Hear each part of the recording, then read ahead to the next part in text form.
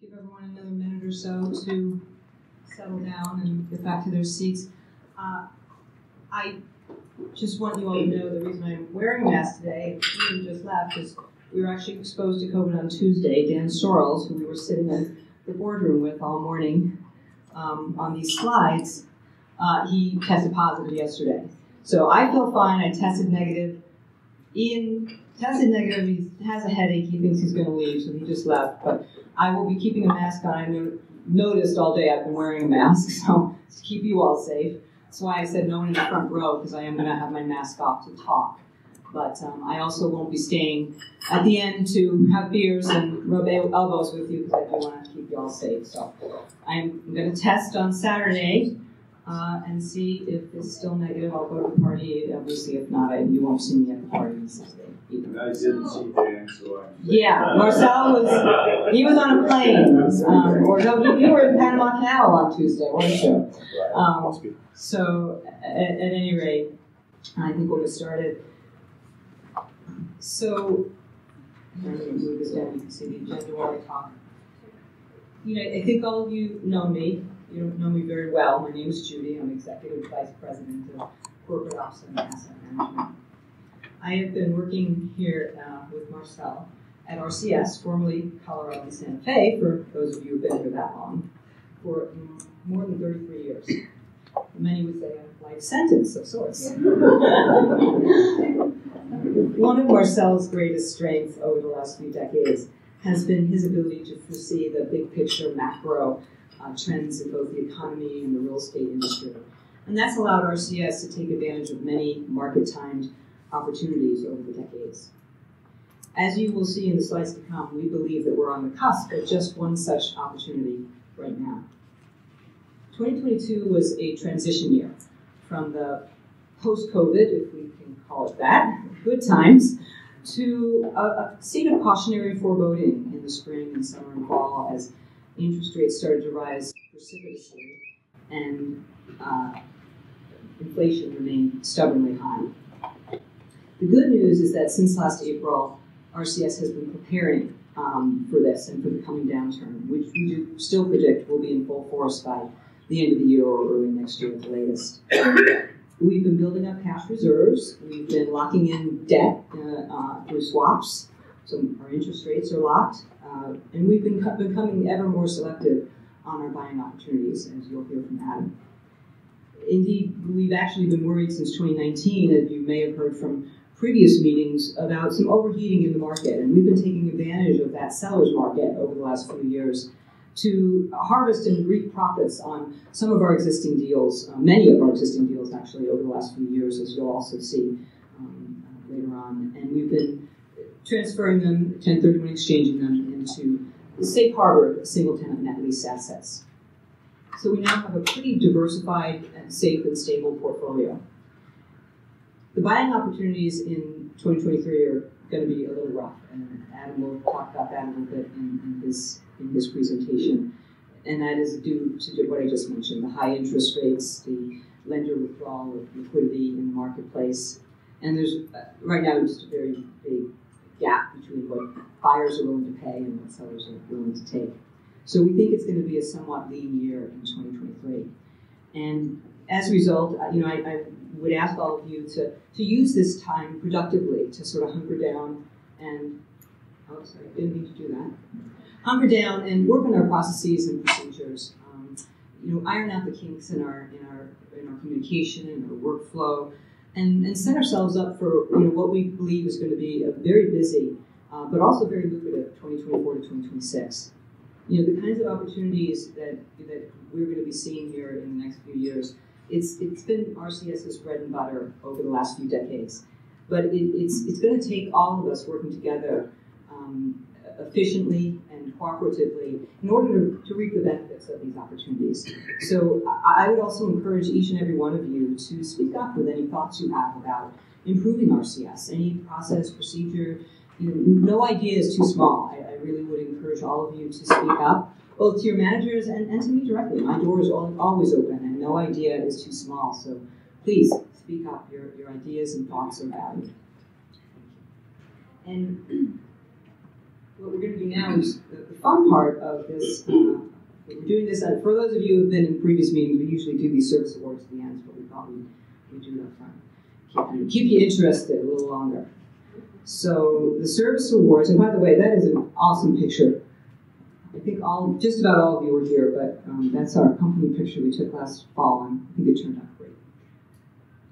So we're going to talk about promotions here real quick. I won't bother with any of you standing up, but we'll call out your names. So Adam Ablin was promoted to Chief Acquisitions Officer. Congrats.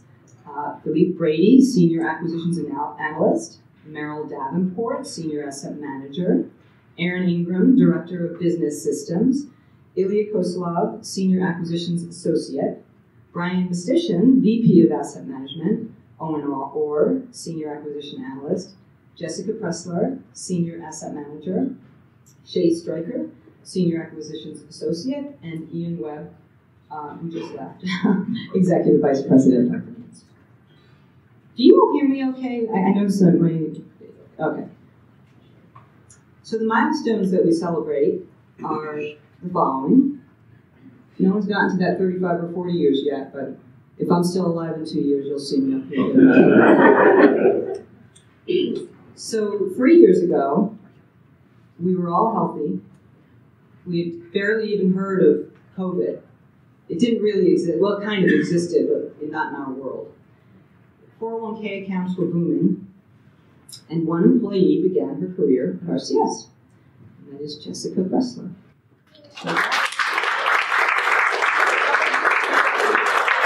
Becca's going to be just handing out your award, so if you could just sort of stand up and meet her, she'll walk down to greet you. 5 years ago, Southwest Airlines flew a plane full of puppies to safety after Hurricane Harvey. The RCS investment committees and strategic operation committees had just emerged at RCS, and 3 employees joined the company. And that is Diana Hill,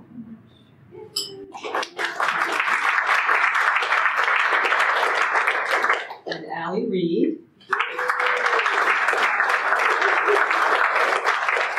and Brian Mistician.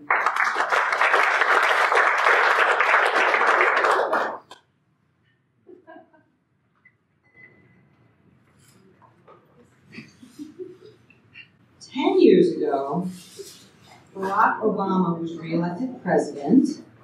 Canada stopped the production of the penny. Retail price of a gallon of gas was $3.91. Too bad. Movie ticket $8.20 and a dozen eggs. That sounds pretty good. $1.54. That's a lot better than now. And Beth, by the way, later on during the Q&A is going to be handing out $5 bills to people who ask questions. But there's a $5 bill right now for anyone who can tell me what is wrong with this picture. No, you know. All right.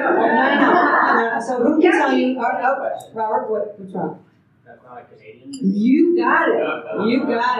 Yes. Nice work. Here you go. I, by the way, did not make this slide. I noticed the mistake. And my daughter is a Canadian resident. That's why I. At any rate. Oh, and the one thing we missed about this, you see Marcel up there, that little handsome face? He turned 65. Yeah, 10 years ago. And 4 people joined RCS, and that is Dan Semler,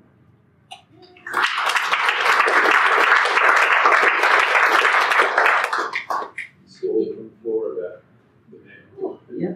Ian Webb, who he'll have to get his award later. Dave Story. Dave also, by the way, was with us for a while longer in a company called Facility Logic, who was the spin-off of Santa Fe, the maintenance portion. They were a separate company, and he worked for them for many years before joining RCS 10 years ago. And Deborah Hopkins is that last person.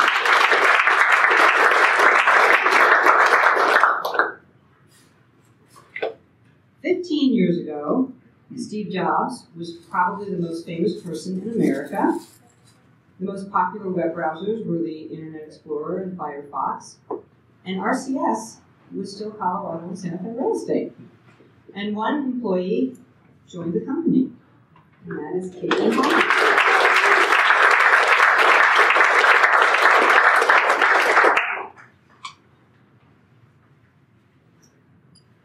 20 years ago, American Idol premiered on Fox. Unemployment hovered around 5.8%. Not bad, but it's a lot better now. Inflation averaged 1.58%, which is a lot better than now. Federal minimum wage was $6.75. Apple released its second generation iPod with 20 gigabytes of storage. Can you imagine that? And 10 of our current employees were 10 years old or less. And one current employee was only 3 years old. And one person joined the company, which was still Colorado and Santa Fe at the time, and that is Jason.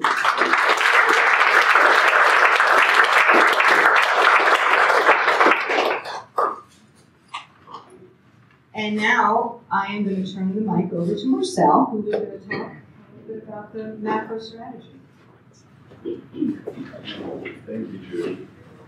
That was a great summary. You should probably give my talk too.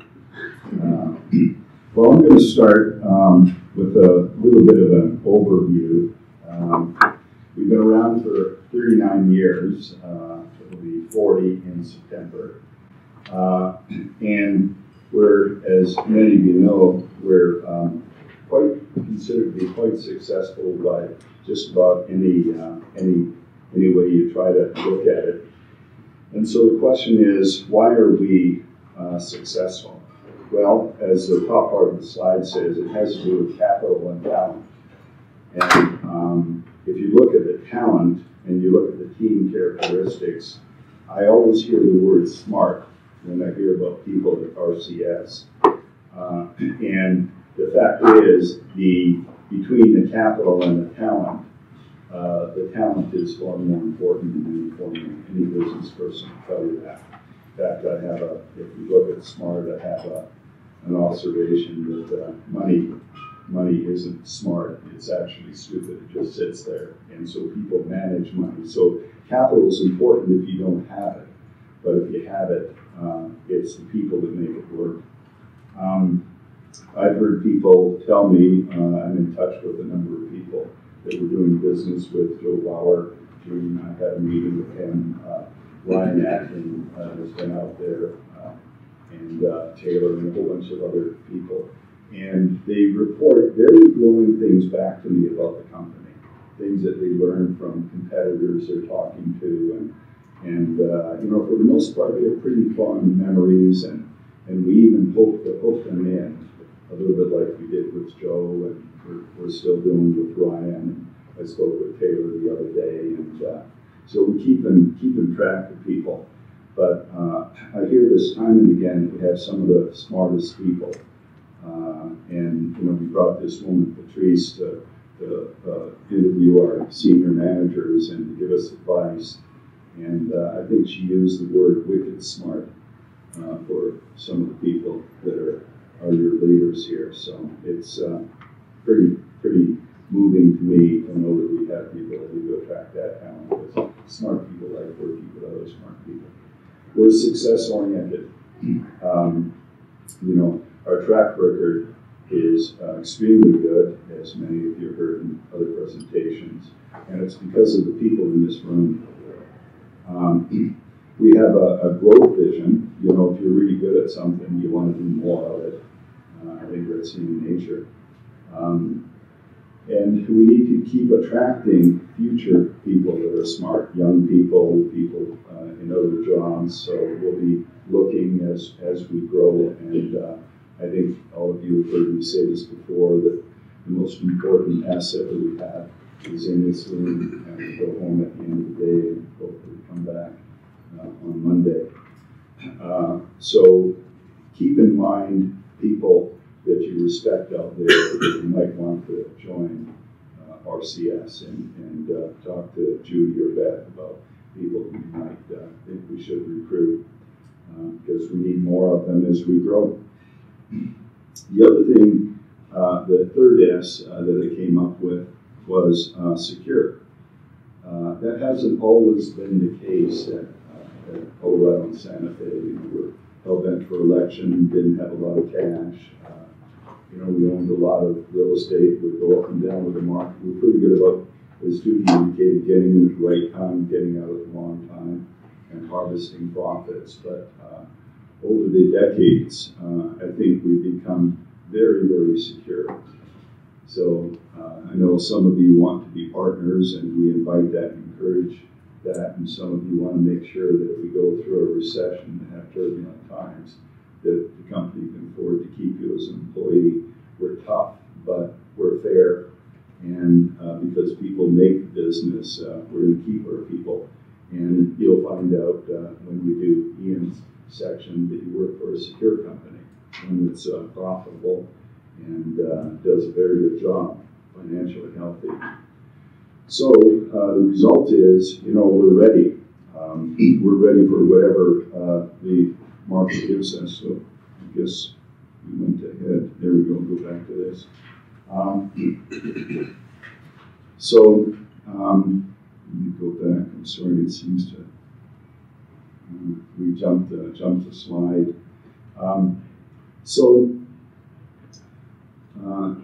To achieve the success of the last 30 years, we want to get into what did it take. Well, all of you signed the universal principles. We also have a set of leadership principles that I just looked at again this morning. There's quite a few of them. They're all the things that if you had a day or two to sit down and jot, they're things that you would want your managers to have, and we would want our managers to have.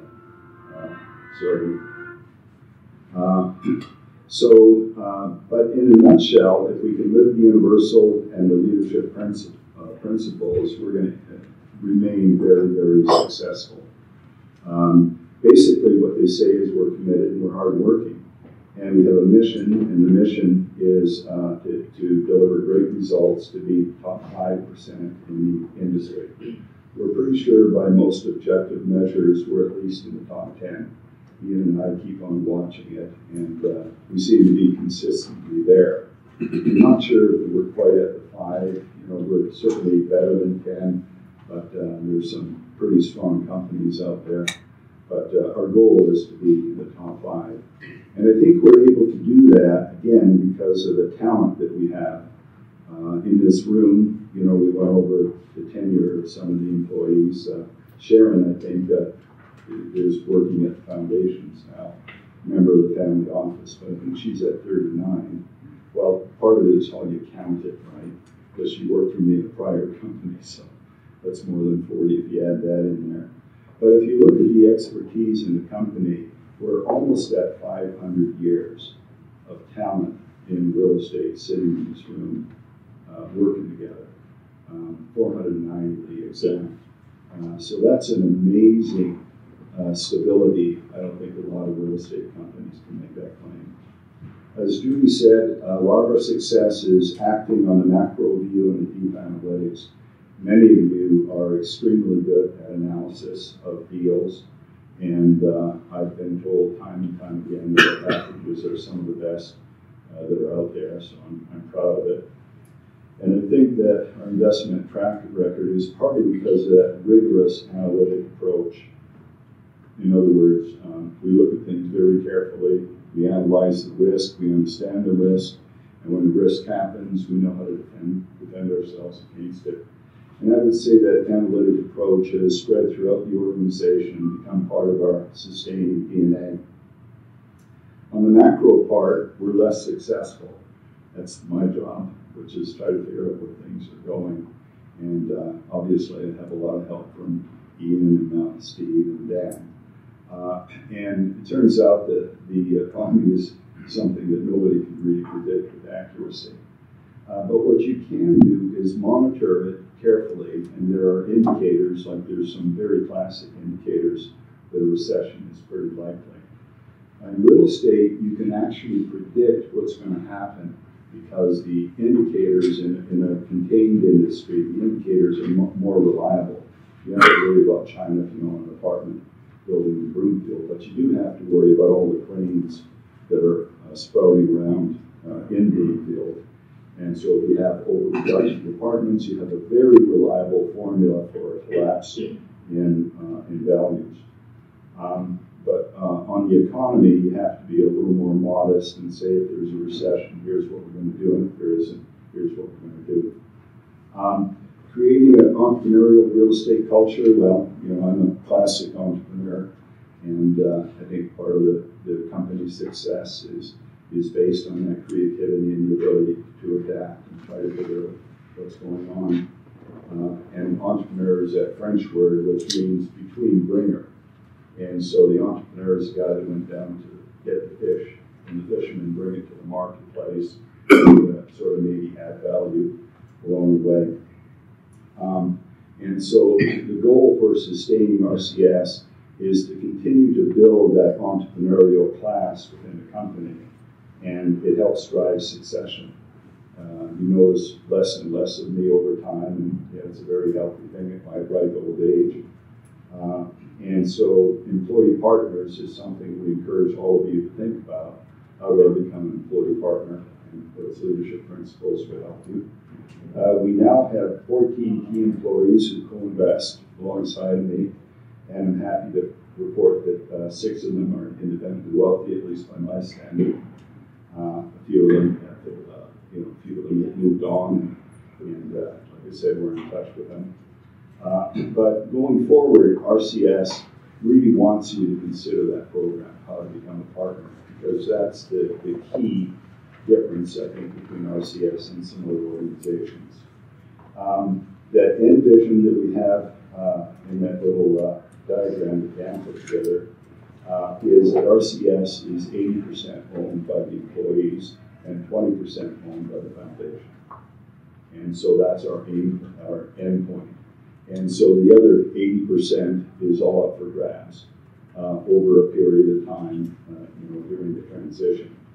And I hope that many of you in the room are able to partake of that and to become either real estate investors from that partner level, or perhaps shareholders.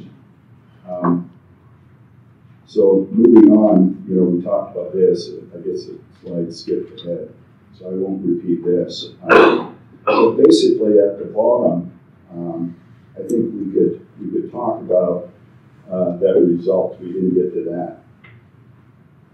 As Judy indicated, it's not just us, but a lot of people are worried about a recession.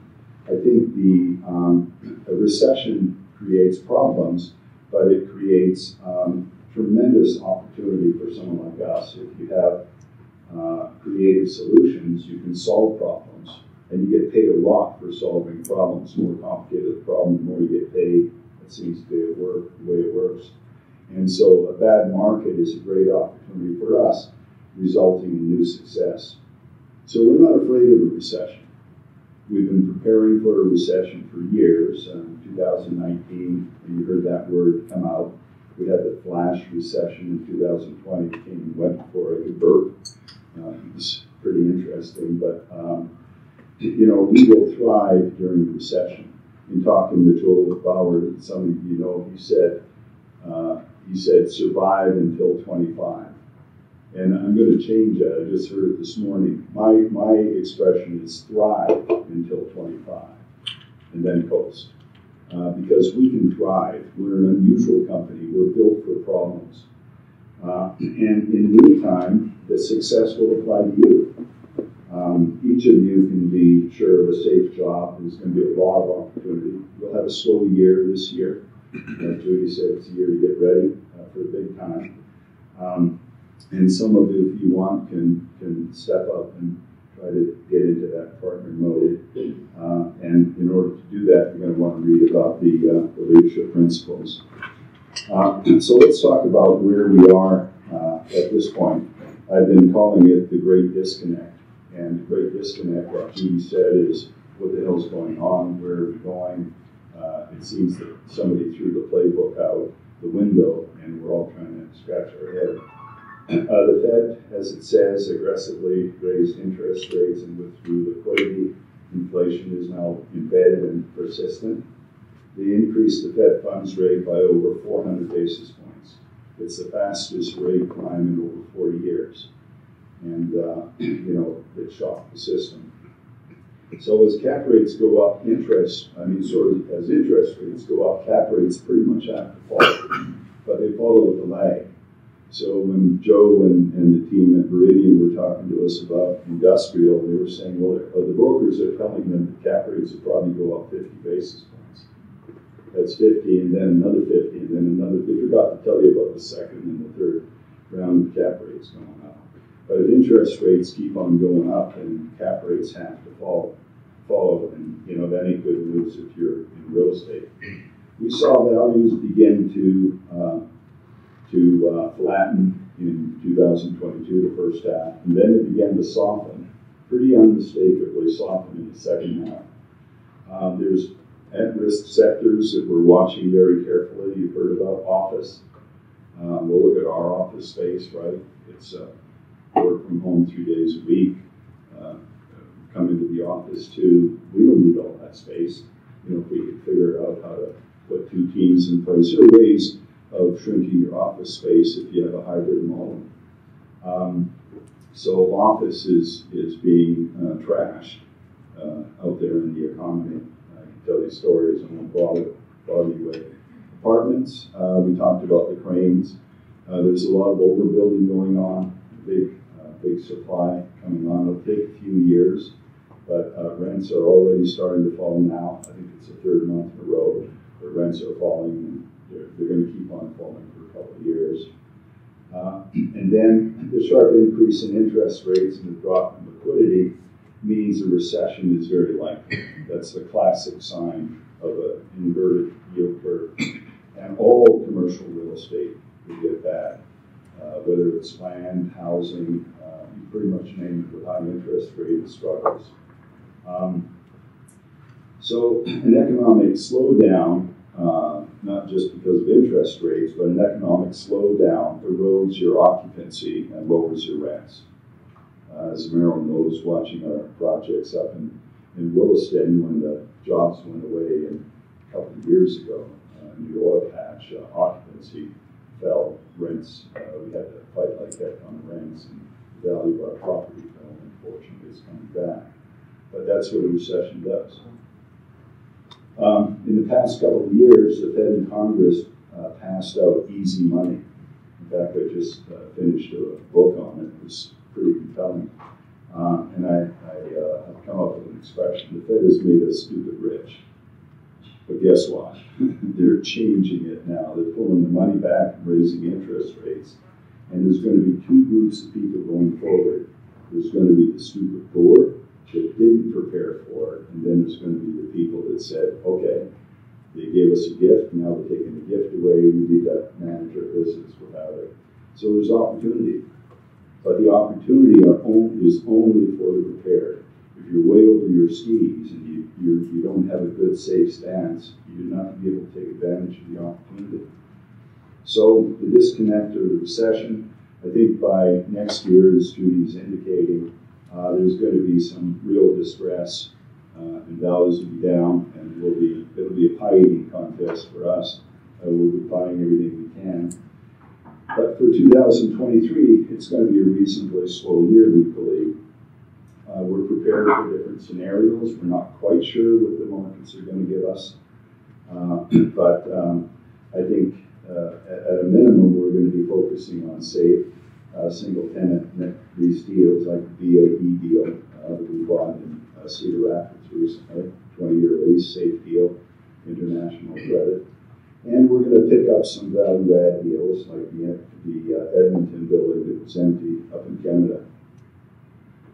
So as you look down the road, now that we've sort of framed what the world looks like, I think the company basically gravitates into 2 major initiatives. We've been doing some of it all into one bucket, but if you look down the road at succession, you end up with what Bob Mueller called, as we were discussing, he called it SAFECO, a safe company. So we're going to continue buying high credit single tenant net lease deals like the JEA deal. And we're going to stay in the safe deals for the time when I'm no longer here, so that the foundations can enjoy very safe, long-term cash flows, so the Cinda doesn't have to manage the chaos that I've created, and the foundations have a stable lifetime and dependable income. It's easy and safe. It's not dependent on me buying and selling and wheeling and dealing. And that the Safeco part of our business will expand. It has been expanding, but over the next 3 to 5 years, we'll be buying safe real estate, putting it away for the long term. GrowCo, that's something you're probably all more interested in. Safeco will pay the salaries, GrowCo will offer the opportunities. And that goes on for a good period of time. I believe that the great recovery, as it says here, will follow the great disconnect or the Great Recession. Not only the Great Recession, just the Great Recession. Distressed values will recover. So I think by the end of 2024, real estate should bottom and the deals should be very much on sale. So there's higher risk and higher reward, but as it says, that'll be available for those people that are have a lot of cash, have the courage, and are positioned to act. I believe that's us. So to go over this in a more graphic form, I'll basically show you what has been happening and what should happen. The bottom graph is interest rates. So you can see here that during the COVID recession, that lowered interest rates very precipitously to try to get the economy going. Congress sent checks out to everybody who could walk or talk, and there was a boom. And so you saw cap rates go down, created that boom. And we were buying safe real estate during that period. And I'm glad we didn't buy a lot of unsafe real estate, assuming that interest rates would stay low. So you can see cap rates are already going up. We project they'll go up. They're only about 25% of where they're going to go. They're going to go up pretty high, and that means the real estate bubble is over, and there's going to be a bit of a crash. And you can see GrowCo emerging and buying all of that stuff after values have fallen or cap rates have gone up. We believe the recession causes the Fed to lower interest rates. It's classic. They do it every time. They have to do it pretty much. And then interest rates stable, and we end up with a good long-term future. So that's the next several years in a nutshell. You've seen this graph before. This is RCS looking into the future, and the various parts of the graph are where we're going to be operating. So at the bottom of the graph is Safeco, right? So the green part at the very bottom below that dotted line. It's lower but safe returns. The yields start at maybe 6% depending on the deal and the loan that you get. Then the yields go up to about 10%, which is great for a foundation and somebody that wants to put coupons, like send in a foundation. There'll be limited buying and selling. It's hold for the duration. If you buy and sell and you're pretty good at it, you can squeak out returns by selling at the top of the market, buying at the bottom. That will be done by the top part of the pyramid, vertical. So that initiative basically has two parts. The first part is the very top, where I'm going to be placing my money. I'm sitting on a lot of cash, as many of you know. And I'm going to start at the riskiest end of the pyramid at the top end. The returns are very high. They should be 25 plus based on history. Could be 20, could be 18, could be 30. We honestly don't know. But it's mostly distressed real estate. It's high risk because we'll be buying buildings like Adam and his team did up in Canada, an empty building. Start with an empty building. It doesn't get much riskier than that. It'll take a team of people that know what they're doing. Judy's asset management team, the banking team, that take investors that understand what we're doing and are willing to support us. And it'll take a detailed plan. And we know how to do this. Like Judy said, it's been in our DNA for a long time. And it requires my personal guarantee, as most of you know. We got a very good loan on the deal up in Canada, but you looked at an empty building, and normally they wouldn't have done it, but my credit and sponsorship, they were willing to give us a good loan. So this will be hopefully the last period where I have to get out there and do a lot of bank guarantees, but I'm expecting I'll have to guarantee the loans. The banks really believe in us because they know that we have the capability of paying them off even if the deal doesn't work. And so, we didn't used to be any more popular than anyone else because our guarantee didn't matter so much. Now, as the banks sort through people that are coming into or coming out of a recession, that sponsorship is going to matter a great deal. The GrowCo deals are definitely more complicated. They're more rewarding, and here's the good news: they're wealth building. They work very well for the investors because they make a very good return, and they work very well for RCS employees. The employees, partners that I mentioned, actually make a little more money than I do because they get to pick and choose deals, so they're a little smarter than me, it would appear, because I buy pretty much everything that I think is a good deal, and they get to buy the ones they like. But in any event, I'm proud of the returns they make. But it's very wealth building, and we're going to have a talk on building wealth. We'll do that next month. We're preparing, Dan and I are preparing slides, and we'll help you out, those of you who would like to have a nice nest egg when you're 50 or 60 or whenever you want to retire. We can show you how to do it, not only in my case, but in other cases. I've helped other entrepreneurs figure it out. I won't get into it now, but it's kind of fun because it's actually not all that complicated, but it requires a certain amount of discipline and the ability, the courage to invest when you invest. But anyway, it'll work out very well. GrowCo will work out very well for the people that are in this room, those of you who want to participate. And then in the middle is the new initiative that we're going to talk about today, which is funds. So RCS, at Adam's suggestion about a year ago, we started investigating funds, and I've been a founder of one fund, the Florida Valley Fund, and I've participated in other funds. I'm a strategic advisor in a couple of funds. So I sort of know the fund business more or less. It hasn't really been my cup of tea, but for the reasons that we're going to go over, I think it's going to be important that RCS take that seriously and move into the fund business. So on the next slide, we talk about that phase one. In a nutshell, phase one is me and the investors place our cash. Okay, so between us, I don't know what every investor has. I know what I have, and some of you do. I can buy at over $1 billion just on my own, well over $1 billion. And so we have about $2 billion today.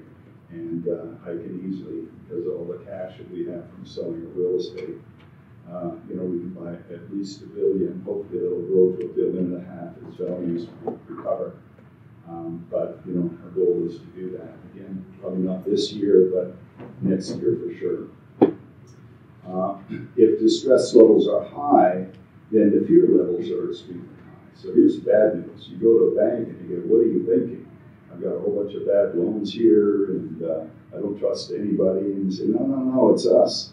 We're different. And we talk them into it because of our reputation. And banks got to make loans, right? They go out of business if they don't make loans. So eventually you get it done. But picture a market where real estate is falling, and you're talking to your investors, and they're reading the Wall Street Journal, and they're throwing up because they don't know that if their apartment building is worth what it used to be, they know it ain't. But anyway, you probably can't do a fund next year if you're in the middle of a recession because people just don't think that way. But if you have high fear, you actually have better opportunities. As Rothschild says, you're supposed to buy on his bloody streets.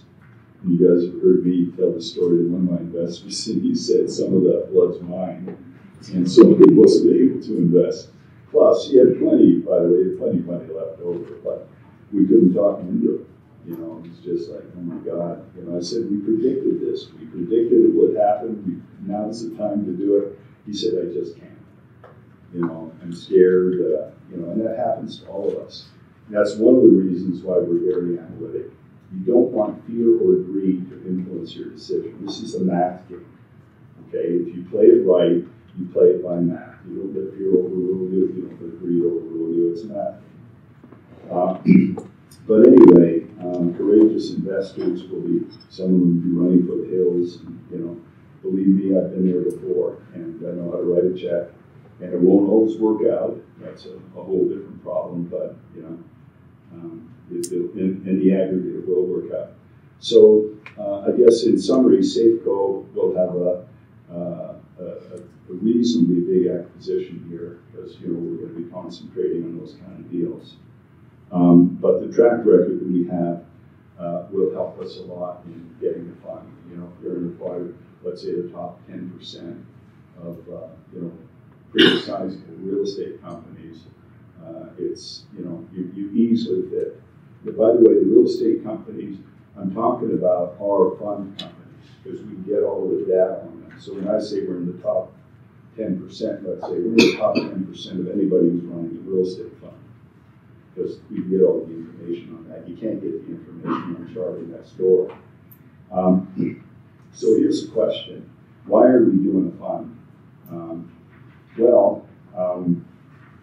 You know, basically, it provides future growth for RCS after me.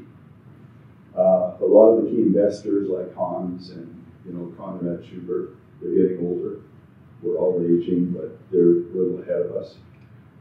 And many of these people are dependent on me.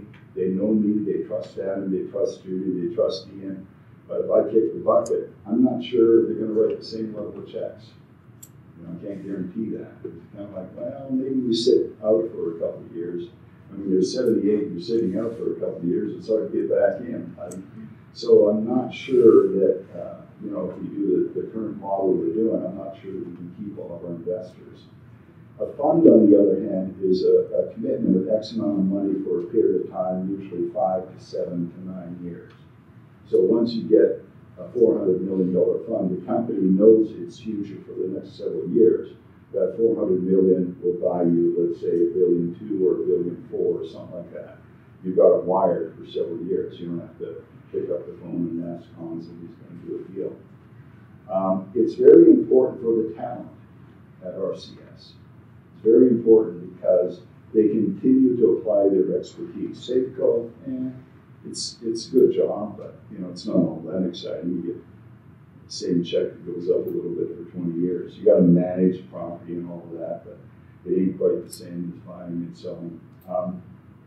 So this company has a lot of very talented people, and by getting a new source of capital that isn't mine, because most of mine over a long period of time goes to foundations, I'm able to take care of Cinda and foundations. I'm able to put some of my money into the fund. And the fund is, you know, hopefully a perpetual thing. In other words, you'll do 1 fund, 2 fund, 3 fund, etc. And so the knowledge of real estate and the use of analytics that's in our DNA gets to be applied, you know, for pretty high value stuff. So as it says, our investors will have continued opportunities. So if you want to do a fund, I've talked to several people in the last several weeks that run funds. 2 of them are on fund number 5, and one of them's on. I'm going to discuss acquisitions. So before I touch on the accomplishments of the acquisition department, I'd like to take a minute to discuss the challenges that we had to overcome this last year. And many of these challenges will continue to persist this year. So we had the highest inflation rate since the 1980s. Interest rates hit a 20-year high. There was the biggest land war in Europe since 1945, and there's been declining economic growth and recession risk. The debt markets withdrew this last year. There is a lack of bank liquidity in the market. Many of the lenders are concerned about being overexposed to real estate. Some of the banking institutions have stopped lending, like the money center banks. Lenders are now only working with their best borrowers, like RCS. We're seeing lower loan to values.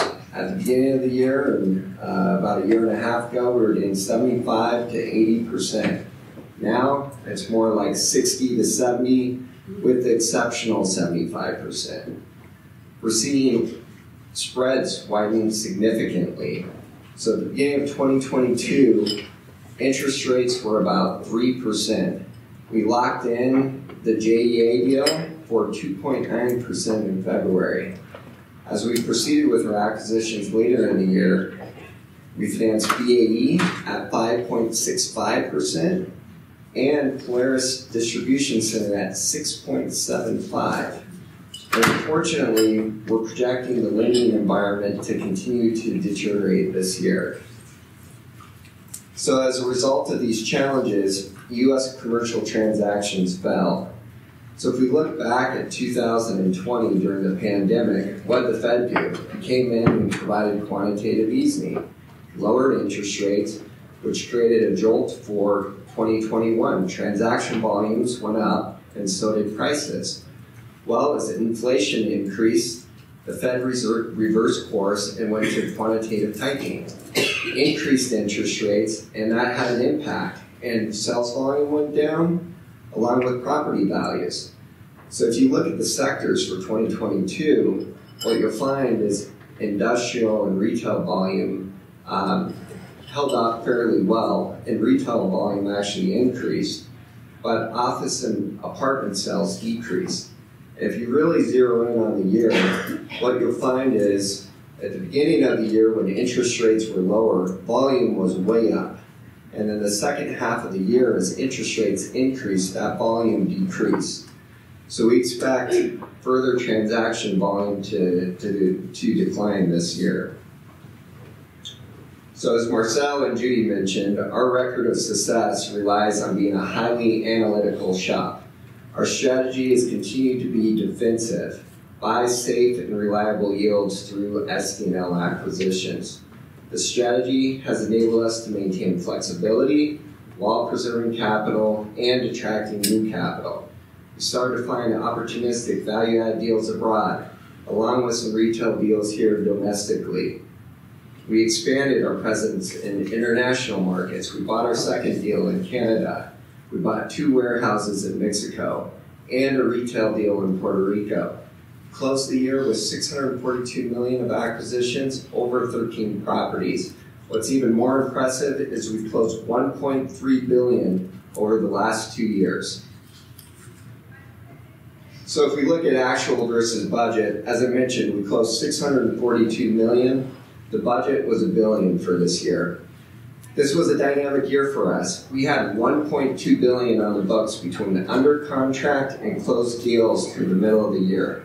Market conditions changed, so we elected not to proceed with those acquisitions. We only wanted to do the best deals. So we slowed acquisitions looking for those deals, and Judy and her team pivoted to more dispositions. Regardless of all the challenges that happened this last year, this was a very successful year for the company. It was one of our best years in acquisitions. Acquisitions by initiatives. SDNL, 76% of our deals were weighted. 24% was in value add or opportunistic. This is very similar to how we performed in 2021. Closed $486 million in SDNL deals. At the beginning of the year, it was Bosch Distribution Center, which was in West Memphis, Arkansas. It was a sell-leaseback with them. 15-year lease term, $53 million deal. We closed Schlumberger's campus, an office building in Houston, Texas. 11 years of lease, $105 million deal. Amazon Mexico, we closed 2 Amazon facilities, one in León, the other one in Mérida, $57 million, and it was about 10.5 years of lease term. We did a sell-leaseback with a law firm in West Virginia, Steptoe & Johnson, $23 million deal, 23-year lease, or 20-year lease. Oryx portfolio, this was an oil and gas initiative in Odessa, Texas, $8.1 million transaction, 20-year lease. BAE Systems, we bought from our partners, Ryan Companies. Brand new building. BAE is the 7th largest defense contractor in the world. Paid $107 million. Express Scripts. This one's a little bit of a hybrid between value add and ST&L. About 6 years of lease term. Got a great cap rate, 10.5, $37 million deal. And then JEA headquarters. Most of you have probably seen this deal or had us talk about it the last couple of years. We provided the prep equity for the development. Our partners were Ryan Companies, and then we committed to a forward sale. So that finally closed in November of 22, $95 million deal, 20-year lease with Jacksonville Electric Authority in Florida. Closed $155 million of value add and opportunistic deals. 2 of these deals being with our partner Lamar. The Puerto Rico portfolio, $80.2 million, and Shops at Valley Square, $60 million.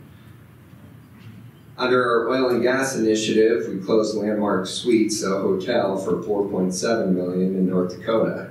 And then finally, we eke this one through at the end of the year, Flores Distribution Center, vacant warehouse in Edmonton, Canada, $11 million USD. So before we look at future growth, I want to take a walk down memory lane. So the company commenced in 1983. During 07 and 08, we acquired ST&L deals similar to what we were doing now, but a little bit smaller back then. The company was renamed to RCS in 2010. And as some of the RCS veterans know, we were called Colorado Santa Fe before then. We've always been a nimble organization and being able to adapt to market conditions. If you look at 07 and 08, the bars there are white, which represent ST&L. Then moving forward, you see a bunch of different colors. Well, we went to apartments, condos, home building, and then commercial, which is the gold ones. Now we're back in ST&L again. However, what really stands out to me is the success of this company is no longer through an individual. But instead it's through exceptional managers and dedicated team members. This is what excites me the most, is working with all of you within this room and the continued growth of the company, because this is just the start. 2023 strategy. It's going to be very similar to what we did this last year. So we're going to remain in the ST&L sector. Why remain in ST&L? Well, if there's a recession coming, this is a great sector to be in because we get a reliable yield and a low risk. We're looking for long-term leases, 15 to 20 years, and we want investment grade credit or near investment grade where there's a low default risk. We're going to continue to find best-in-class partners like Lamar, Ryan Companies, Lowe, and then one new category this year is going to be rescue capital. So a lot of our competitors out there are probably going to find themselves in some trouble. They're either going to need equity infusions, loan payoffs, loan paydowns, help with refinances, and this is also how we're going to attract new partners to the organization. We're going to continue to seek opportunities in Canada and Mexico, along with other markets, and then here domestically. So for people that are new to the organization, we use investment clocks to help guide our investment decisions. The clocks are proprietary to RCS and have been automated to allow for real-time analysis. Office outlook, it's out for now. Marcelo already mentioned why we don't want to be doing office. Work from home has caused vacancy rates to increase, and sublease space is at record high. This doesn't mean the acquisition team isn't going to do an office building this year. We may find a really compelling deal out there that just makes sense, but we're definitely not loading up in the sector. Industrial outlook, rare buy. We'll still be selectively buying, but there's been risk of overbuilding and vacancy rates are starting to increase. Apartment outlook, rare buy as well. So we'll be selectively buying in the sector, hopefully in the second half of the year. We'll be concentrating on A properties and markets with strong job growth. Over the last couple of years, this sector has had tremendous rent growth, and depending on the location, it's been 20 to 25%. Now we're starting to see that rent flattening out. And there's been substantial development within this sector. So starting to see vacancy rates increase. Retail outlook. So retail outlook is a qualified buy. The darling of the sector used to be apartments and industrial, and now it's retail. Shopping centers are still holding up. Vacancy levels are actually going down, and rents are rising. So what we found out is after the pandemic, people still wanted to go to the store and shop physically. They didn't want to order everything online. Yields have been more attractive too. So yields didn't compress the last couple of years as in other sectors. So as interest rates have been increasing, it hasn't really impacted values too much.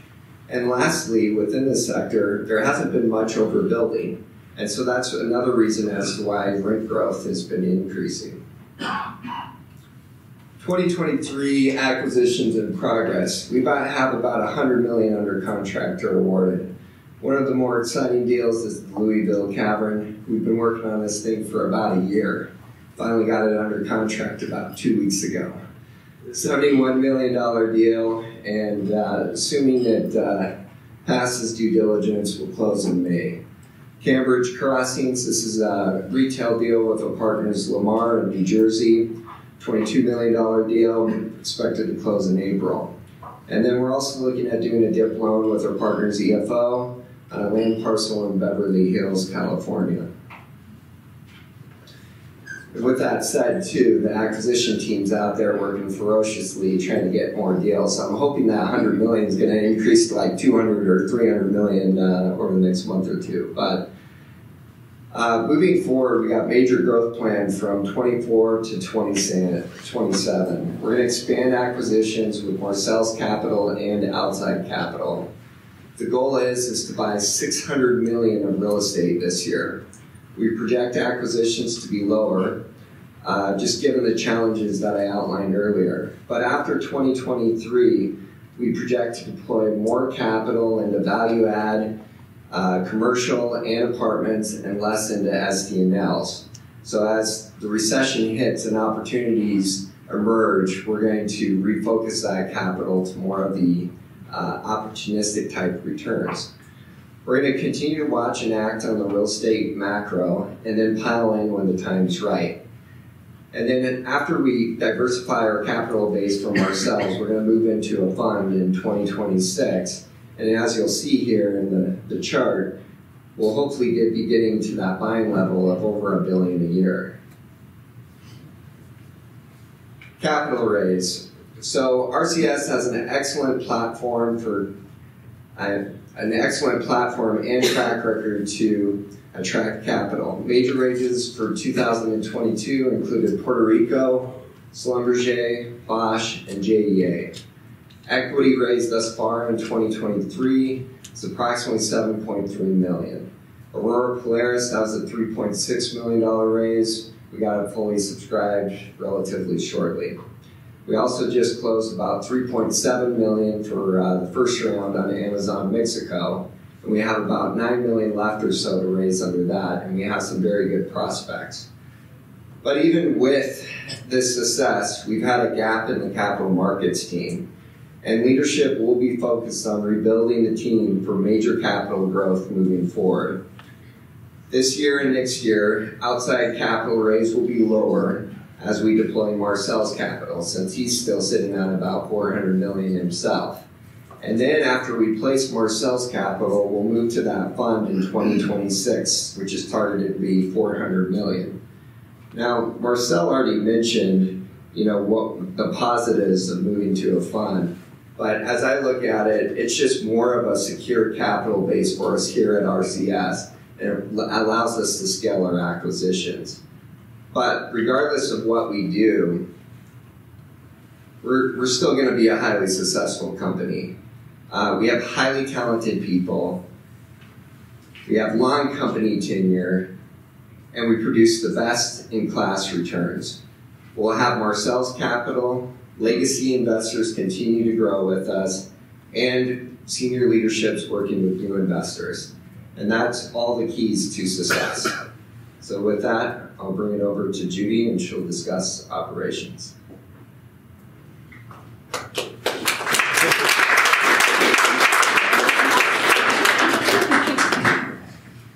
Thanks, Adam.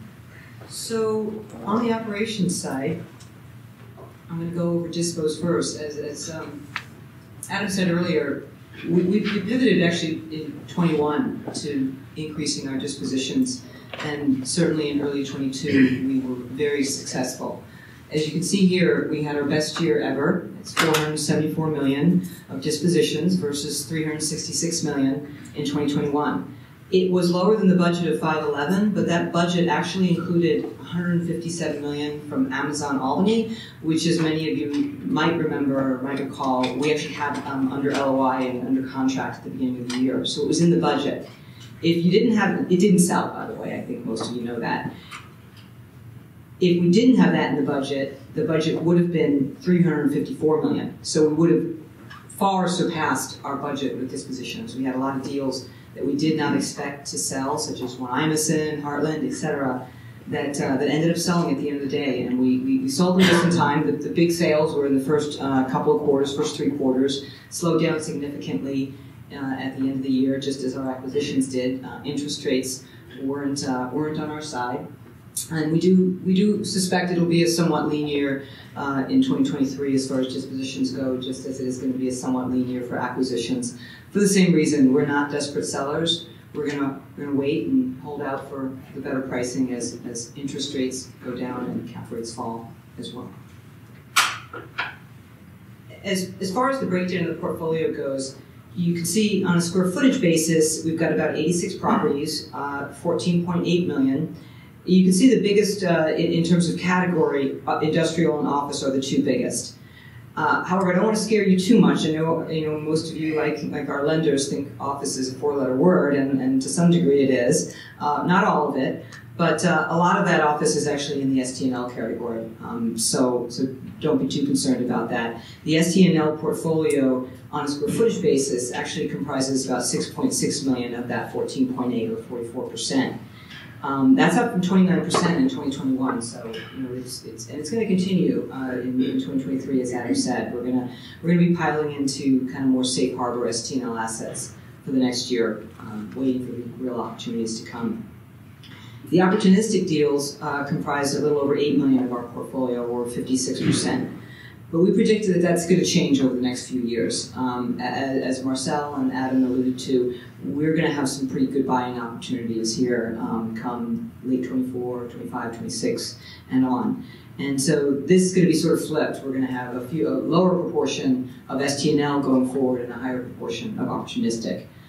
Our hotel assets, we're probably going to divest those over the next few years, as we will pretty much most of our oil and gas portfolio. On an AUM basis, or dollar value, the portfolio is comprised just a little bit differently here. You can see by that pie chart, I'm going to use this little pointer that I was given. Let's see if it works. Yeah, you see this dark line here. This is all of our STNL categories. You can see office and industrial, the 2 biggest, a little bit of retail, a little bit of flex. That's actually 59% on a dollar value of the entire portfolio. And the entire portfolio is just over 1.9 billion, as Marcel said earlier. The rest of the assets, the multifamily, office, retail, and industrial flex, comprise the remainder, 41%. Again, as I just mentioned, those proportions are going to flip in the next few years as we buy increasing numbers of opportunistic deals and less as a proportion of safe harbor deals. This chart shows our track record for the last 15 years, since early 2008 to the end of 2022. As you can see, we've had a stellar track record, overall returns of 25%, the highest returns being just under 31% in the CRE sector. CRE has been our bread and butter since day one. That's the kind of stuff we've been investing in since the 80s. We didn't get into some of these other categories like condos and development and home building until a bit later, many of them either right before or after the Great Recession. But you can see that the spread, it isn't too wide. All the sectors performed really quite well. And even the STNL, frankly, which wasn't really predicted to perform at mid-teens, more like low double digits, we were really lucky there as well. I'm not going to lie to you and tell you that the remaining portfolio doesn't have some challenges. As you saw on the previous slide, we do have a number of office properties. We're going to struggle a little bit with those over the next few years. There's no two ways about it. Some of them will do just fine. They're in slightly better submarkets. Some of them are going to struggle a little more than others. We overall, though, are not predicting any huge losses. Returns on that portfolio going forward are going to be a little less than 25, probably more like mid-teens, but really still very respectable overall. Now I want to talk a little bit about the achievements. We talk a lot about the acquisitions department, and that's great because without them we wouldn't have anything to work on. So we appreciate that. But all the other departments are important too. So I'm going to start with asset management. As you can see, we 86 projects. We ended the year 1.93 billion in AUM, and that's up from 1.5 billion in 2021. So a pretty good increase this past year. Dispositions had our best year ever, as I just mentioned. 34 dispos, including a number of quite a few partial and pad sales, particularly in our retail portfolio. A total of 474 million, our best year ever. On the leasing side, 65 new and expansion leases, totaling over 500,000 square feet. 50 renewal leases, 450,000 square feet, for a total of 115 new and expansion and renewal leases. And I want to give a big shout out to Donna Kirk and Andrea Roos, who helped our team push all these deals through. And without legal, we'd never be able to close on this volume of leasing activity in-house. So I want to thank you guys for that. And just some other miscellaneous, onboarded the very complicated Amazon Mexico portfolio. Merrill, really big shout out to you on that one. I know it was an extraordinarily complicated deal. I know you worked really well with the tax team and with finance, and it was literally the most complicated deal that we ever closed, and Rudy would agree with that as well. That was by far the most complicated acquisition in RCS's history. We also closed on the Aurora Polaris deal, but that was our second acquisition in Canada, so old hat, we breezed through that one in comparison. And overall, there were 13 new deals that we onboarded. 11 of them were RCS in-house, and 2 of them were Lumar deals where our partner onboarded them. RCS continues to advance its capabilities across the board, so I want to recognize all the other departments as well. On the property finance and accounting side, many of you know it's been a somewhat tumultuous few years. We've had a lot of turnover, but I think we finally have a really great staff. We hired a new senior property accounting manager very recently, 2 new senior and 1 new staff accountant, a senior financial analyst, and also an analyst. And really want to congratulate the whole team for working together this year. It's been a lot, as we said, onboarding 13 new projects, creating 29 new general ledgers, and the dispos as well, eliminating 23 general ledgers and the assistance of 16 real estate dispositions. They also made significant progress on the rollout of Juniper Square, which is now we're 95% of the way there. And those of you who are employee investors might notice that we've got a slightly different platform when you get your capital calls and your distributions. So that's been rolled out, and I'm told that within weeks we're going to be fully on board with Juniper Square. So congrats there as well. On the risk management side, Deborah successfully secured insurance for $1.4 billion portfolio. If you're wondering why that is a little smaller than the $1.9 billion I mentioned a few minutes ago, it's because not all of our insurance is with Chubb, with our insurance company. Lamar, for instance, has a number of their properties that are not under our umbrella policy, as does our apartment portfolio is also under a different policy. Deborah processed 3 claims totaling $400,000, and that's down from 6 and 1.3 million. And that's actually a good thing. This is where you want the numbers to go down and not up. And she also closed out 5 Marshall Fire claims with policy limits paid before the end of 2022. She had a few other claim successes on Old San Jose. We settled for $300,000. It's now closed. And Manpower was initially denied, but was reconsidered, and coverage ended up being offered for all but the repair of the pipe. So we're happy there. Corporate accounting and treasury. You guys processed 3.5 billion wire transfers in 2022, and that's up from just over 3 billion in 2021. 65 million of checks were cut. It's 57 million average versus 57 million average for the prior 3 years. 3.4 billion of receipts, and that's compared to 2.1 billion average for the prior 3 years. And there was over 31,000 transactions and 7 billion, totaling 7 billion in 2022. These are huge numbers, absolutely huge numbers. It's mind-boggling when you think about it. They also updated the cash management investment policy and enhanced the wire request process to make things flow a little more smoothly in that area. And IT in Aaron's department, he coordinated the transition over to Greystone Technologies early this year. That I'm pretty sure all of you were aware of. That happened in the spring. I believe it was April. A little rocky in the beginning, but at the end of the day, it worked out great. And Greystone has been giving us wonderful service for the better part of the year, and they now provide more advanced support and strategic resources for going forward. We also migrated all of RCS IT resources into the cloud, which is big. We no longer are reliant on building power. We almost had a major catastrophe on December 31st of 2021 when the fire hit. Had our building actually burned down, our hard drive was on site. Obviously, that would have been a big problem. We would have all been kind of out of work for a few weeks and scrambling. Luckily, it didn't happen. This transition mitigates that going forward. It won't happen. Also, as mentioned, the IT helped work with finance to roll out a new wire tool. Makes things a little easier. And we updated RCS to the most current TM1 application, which is the end of a multi-year initiative to phase out the old tool. And you continue the shift towards TM1 Web, which, by the way, has, for those of you who haven't used it, there's a lot of great data and a lot of great reports available on that. And I hope to work with the IT team in the coming year on creating even more reports that can be used by the team, by the asset managers, and by senior management. And last but not least, we have tax and legal.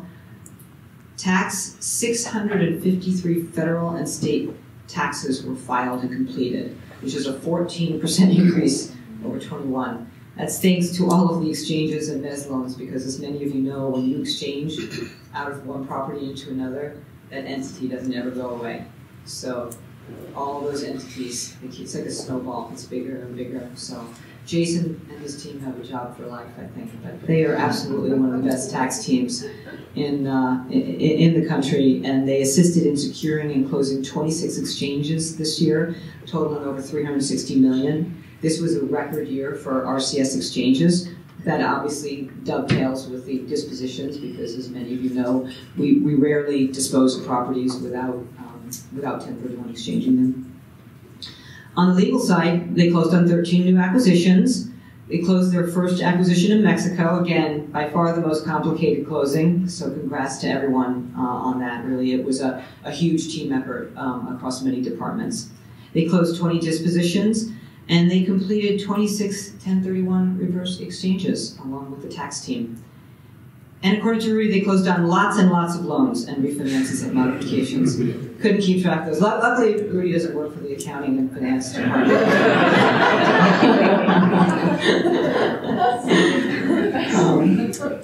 And on that note, we're going to move on to financials. Ian stepped away. He wasn't feeling so hot, so thought he would excuse himself just in case he actually caught COVID from Dan Sorrells a couple days ago. So if he's not here, I'm going to go through real quickly the financials. Bear with me, because I didn't practice these, nor did I develop them. But as you can see right here, I love this thing, by the way. They're very powerful. You can see we had a really good year. Our budget was 1.3 million in net operating income, and we achieved over 1.6 million. It's not finalized, and Marcel's going to come up and add a few words as well. We're not finalized yet. It'll be in a few weeks, but I think we're pretty close, and that number shouldn't change too much. You can see we're off a little bit on acquisition and disposition fees. Not much. We're pretty close. We're a little bit higher on management fees, and we're about a little lower on these other fees. Where we really, were lower, and this is, good and bad, obviously, it helped us on our NOI, but we were quite a bit lower on our payroll and tax. There were a number of people that we had hoped to hire earlier in the year, and we didn't get them hired until later in the year, or we're maybe still trying to hire them.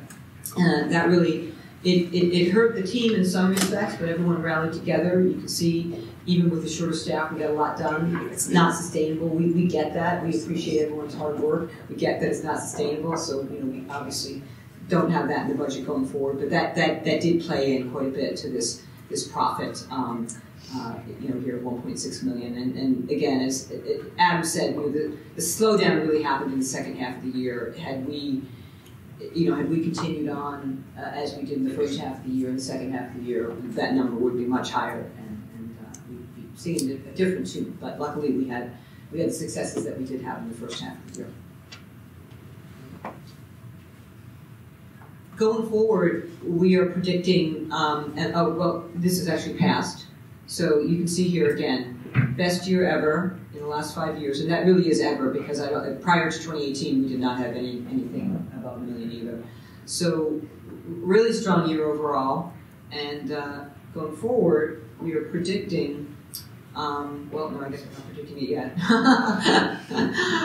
Here's the 22 budget compared to the 23 budget. So you see, as I was mentioning earlier, as Adam mentioned, it's going to be a little bit of a leaner year. So, management fees are actually up because we do have a fair amount on the management. We're not expecting to dispose of many, nor are we expecting to buy too many, although we do have a pretty decent acquisition target with all the STNLs, and I am confident that our very capable acquisition team will meet that. They're working really hard to turn over every stone and uncover all the opportunities, even though they are a little bit scarcer and further between. So at the end of the day, we're projecting to be profitable, but not nearly as profitable this year as last year. And here's where we get to the fun stuff. Whoop.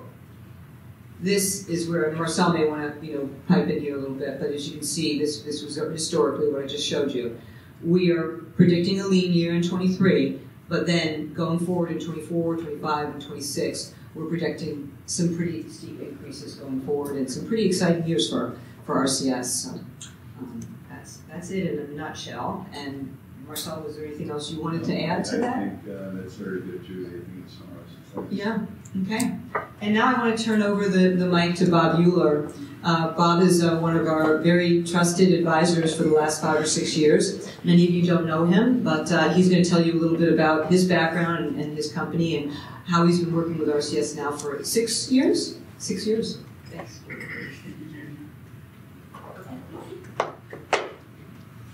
I know some of you, but not many of you, and I thought I'd introduce myself and what I bring to the party, so to speak. I'm a management consultant at the present time.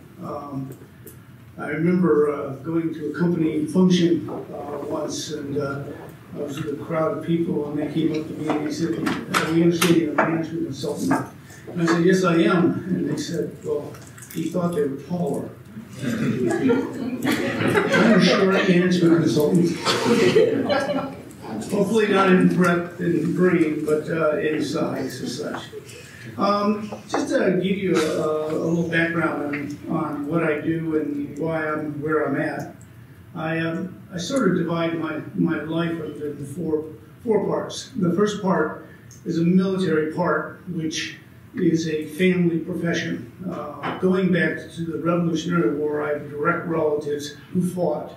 We have fought in every war until Vietnam, and that's the war we lost, and we stopped fighting after that. So military was in my blood. My dad was a West Point graduate. I went to West Point, graduated right in the middle of the Vietnam War. After graduation, did arduous training, sort of the same training that a SEAL gets in the Navy. I got in Ranger School. Went over to Vietnam, took over, and became a combat assault officer, and conducted about 25 different combat assaults, including retaking Hamburger Hill, which is a relatively famous battle site in Vietnam. I left the military after that because I knew the war was over, and I didn't want to be in a conservative, no risk-taking kind of business. I also wanted to be constructive. I wanted to do something to build something, rebuild something, and so I decided to go back to my roots of engineering. And I went back to the University of Florida and got what was essentially a doctorate degree without a dissertation in advanced water treatment and environment. That was a new business at that time, and it was a time when Rachel Carson's book Silent Spring was out, contamination and the Clean Water Act was just starting. I thought it would be a wonderful business to be in, and I thought it would be a forum where I could be creative and actually put some monuments on the ground that did some good. So I became a design engineer after graduation. I went to a little firm in California that was a boutique. They only had 28 people, but they were renowned somewhat as the Mayo Clinic of hard, tough, difficult water problems. They only hired from Caltech, Stanford, and Berkeley. I was the first person at the University of Florida to join them, and I was a curiosity to them, to say the least, since they were a little academically snooty in that.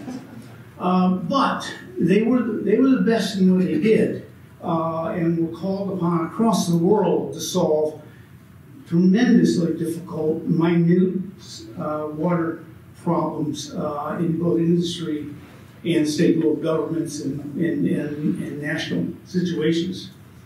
But it was a small firm. It was only, at the time, I will show it to you, but I spent the next 37 years there, which seems a little bit boring, but believe me, it wasn't boring. We went on quite a trip. At the time, it was conservative, it was technical, it was high-tech, and it basically only wanted to solve problems. It didn't really want to grow. It was a boutique shop as such. When I joined it, I wanted to build stuff. I wanted to design things, sign drawings, register myself as a professional engineer, go out and build them and see the monuments grow out of the ground and start them up. And that's what I did for the first part of my career with them. And I did that until I got bored. At the time I got bored, I said, you know what, I'm too entrepreneurial to be doing this. I've already done it. So I became a manager of engineers, and I started to basically grow offices. I volunteered to move the company's headquarters out to the East Coast, and I opened about 14 offices in the course of about 8 years. At that time, I got bored doing that. I said to myself,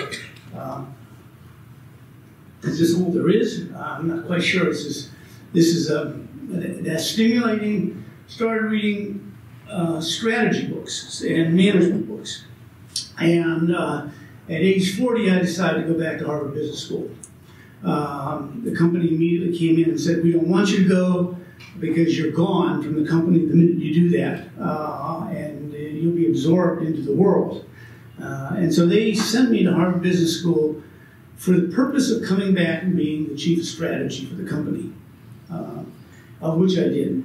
And then I immediately basically gave, after being at Harvard, I kind of came up with a grand plan to move this consulting firm into the world's largest water consulting firm in the developed world.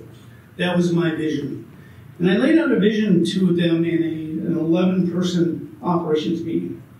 The CEO at the time had believed in participatory decision-making.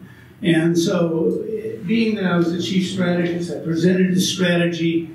It was quite audacious, it was quite aggressive, and it was quite out of the world, unbelievable relative to the people there. The vote in the room was 9 against and 1 for when it went around to the CEO, and all for good reasons. Risk, we don't know what we're doing, we don't have passport stamps, we don't speak foreign languages, and I was talking about becoming a global firm. and buying companies around the world. When I got to the CEO, he said, thank you for your input, and I've decided we're going to do it.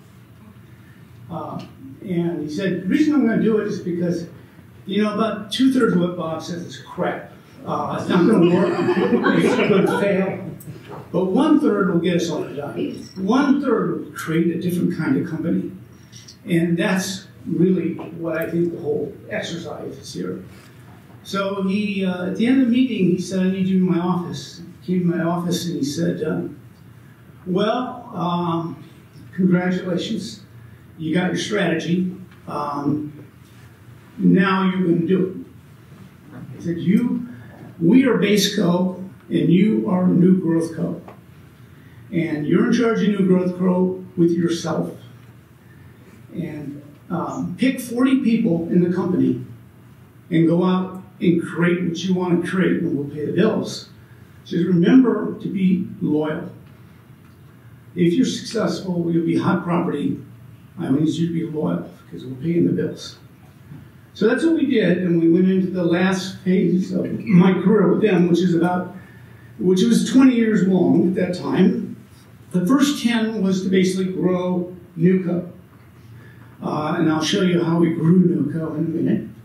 And at the end of 10 years, we were about 40% of the volume of the company and 75% of the profit of the company. At that time, they said, we want you to be the CEO. Became CEO, and I was the CEO for about 13 years. During that phase, we decided to change strategy and to embrace artificial intelligence and information technology. And so automation became the play of the company in knowledge management.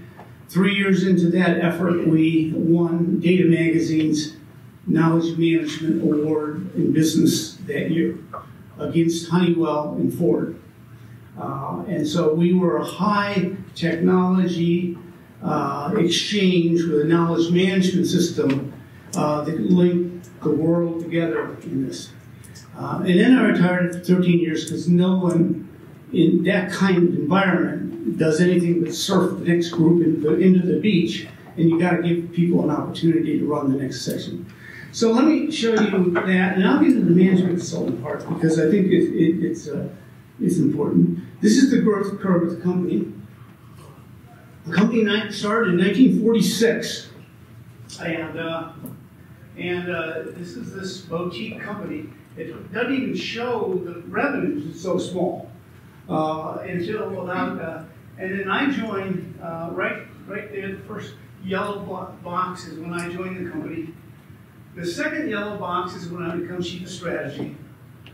The next yellow box is when I become CEO, and the last yellow box is when I retire from the company.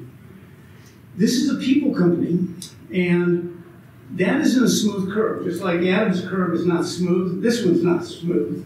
And those dips are really significant. Those are layoffs of 20% of your population. You don't have the luxury you have of, Marcel, bridging the deserts. You act on those in those periods of time, and you can see we came out of it and recovered each time, which is not, by the way, unusual. If you handle the dip well, you usually burst on the other side of the dip because in some ways there's a pent-up demand in that. So this goes to about 1.6 billion, and we were ranked #1 in the world in water engineering and construction. This is the comparison when I joined the company and when I left it.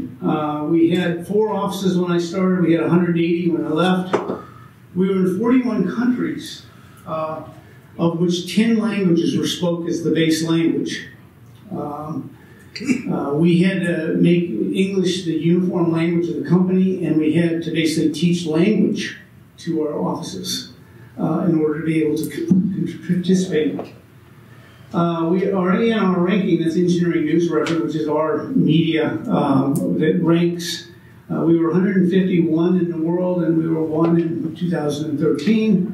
and the employees got up to, actually that's not 1,780, it's actually 8,700 was the number of employees we had.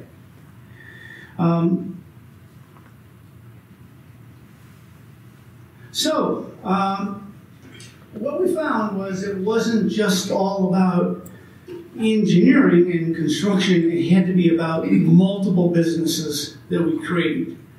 And we created a bunch of business models that were successful and a bunch of business models that weren't successful. And I would say the ones on the bottom which weren't successful were more important than the ones on top. All of them required a different business model with a different management style to it. But you can see we did a lot of different things and stayed very focused in one sector, which is water. But we basically failed in some things in the bottom and had to make decisions to close and operate. My belief in this was that, as I used the term wagon trains. At any one time, we had 5 or 6 new wagon trains moving east to west, and about half of them would get massacred in about Indiana, and we have to go out and save the survivors, re-employ them into successful wagon trains and start new wagon trains. And these were all new businesses. Many of them had their own logos. Many of them had their own P&Ls. Many of them had different kinds of people in them than engineers and builders as such. So we built a pretty complete business out of this. And I'd say, you know, from my audacious strategy and after coming back to Harvard Business School, we probably got about 80% of it done in that. So that's my background, and about 10 years ago is when I actually retired. I did not want to compete with my company in the water sector, and yet that's when the phone calls were coming all around the world for me to stay in the water sector and help somebody else do it. I decided that would be disloyal to my company, so I decided I would not be a content specialist at all in management consulting. I'd be a process consultant. So I started focusing on the process of how companies run, and I worked with several private equity companies. I probably evaluated 25 companies, and my purpose in those: evaluate the management team, evaluate the strategy, tell us if the management team needs to be replaced, and goodbye. And occasionally when we do a deal, we'd like you to be on the board of directors. And I did this 25 times in different businesses. A couple of them we bought, most of them we didn't buy.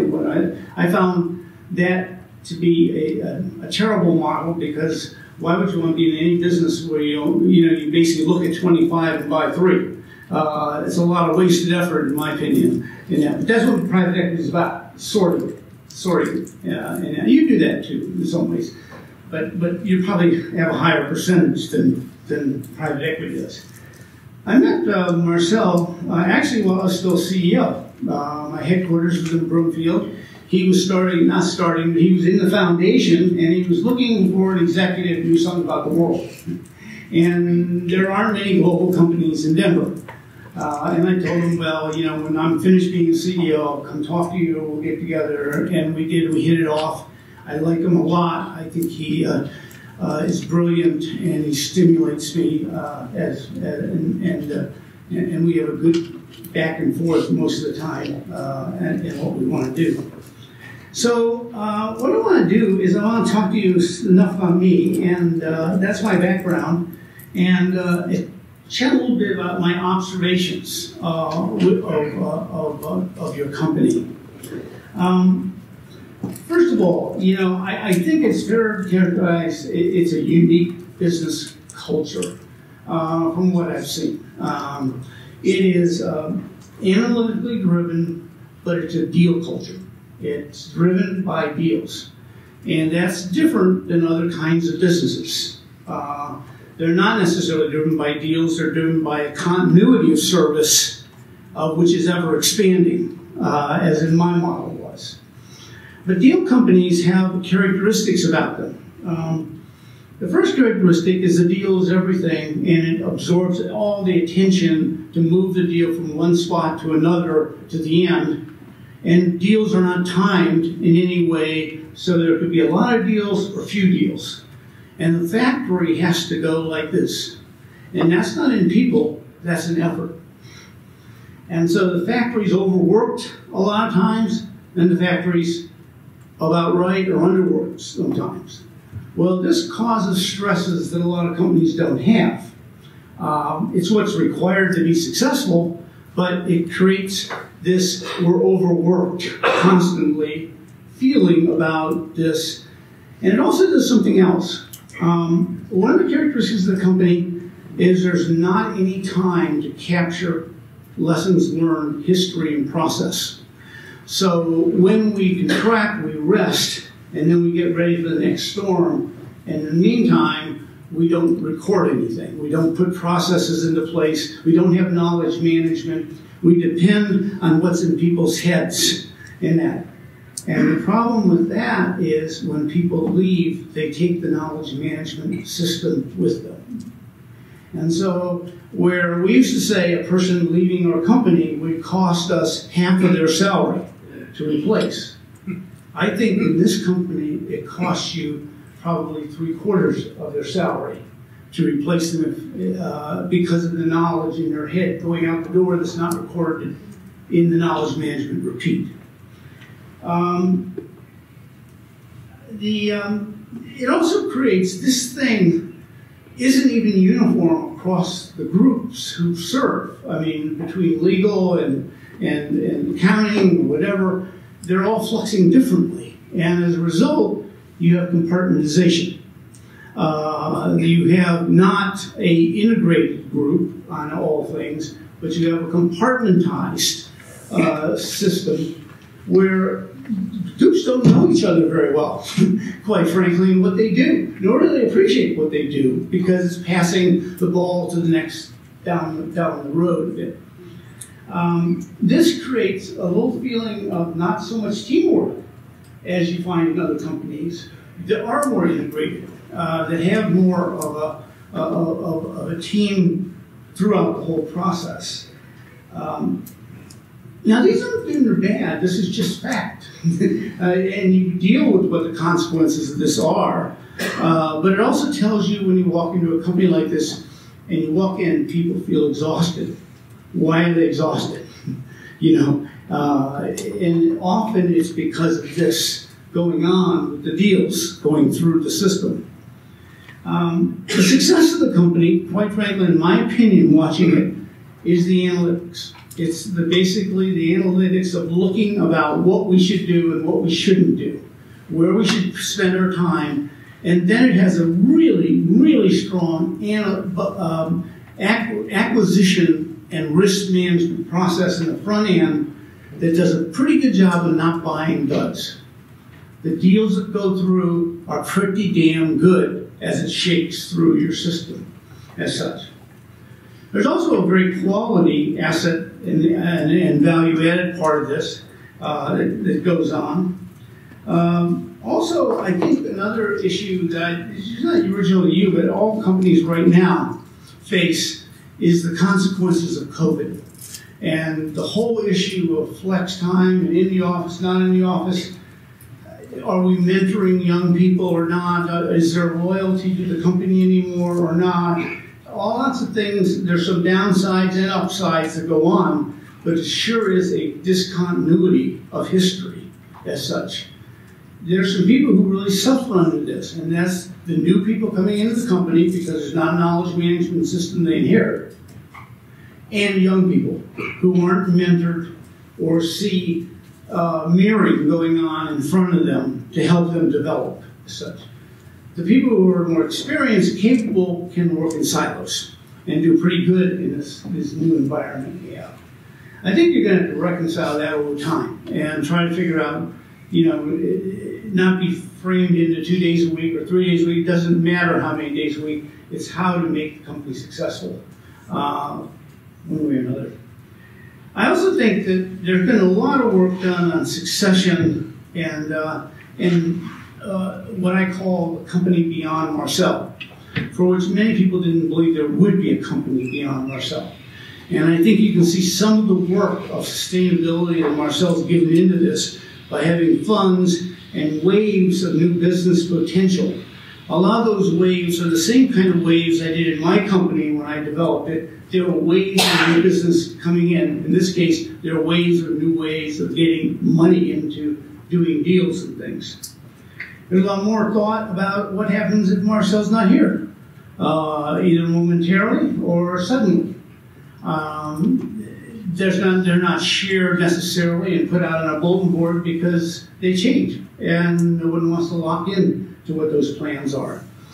But I can tell you they're updated, and I tell you they're serious, and they're much better than any company I've ever been in terms of their thinking process and their completeness. Also, I think this whole concept that Marcel has put together of Safeco, GrowCo, and the fund and all that, it's really smart stuff because it basically takes issues that have been percolating relative to how does he take care of his estate and his family and his foundation. How does he provide a growth platform for you all? How does he do this? It actually solves quite a bit of that in thinking of that vision. And you can't do anything without a vision to start with. So I really congratulate you on that.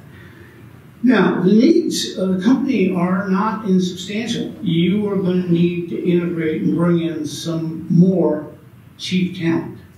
Chief talent, not cheap talent. It's like short management, but it's not cheap talent, chief talent. You're going to have to get a fund, and you have to get people who are experienced in doing that kind of thing. So you're going to have to be receptive to more senior people coming into the company. Truthfully, we haven't brought a lot of senior people into this company. We've sort of built it from the bottom and in the interim of the company, and we're going to have to bring in some. I think HR gets a lot of credit for changing the attitude and behavior within the office in the 6 years that I've seen. I think the issues in terms of teamwork and team meetings, fun gifting, and rewarding of people, outstanding stuff. And so I think morale-wise, it makes a difference. And I congratulate Judy for you in running what I call the factory and getting more recognition of those people who aren't on the glorious side of the business but are crunching the deals through so effectively. And then I just think, you know, my view is this is an excellent company, has excellent results. There's a lot of thought into it, and it's decisive. It's a decisive company. It isn't paralyzed by not decision making. It would prefer to make a bad decision than no decision. And that, I think, is the right thing to do. Because the worst companies I see is when someone says, who's making a decision? What is the decision? We're tired of waiting for it. And by the way, if you want to say, do I vote my complimentary comments, I'm one of your investors. And I wouldn't be here if, I wouldn't be that if I didn't think you were a great company. So I just want to congratulate you. It's been a pleasure dealing with you. Pleased to talk to you offline. And Judy, it's your show.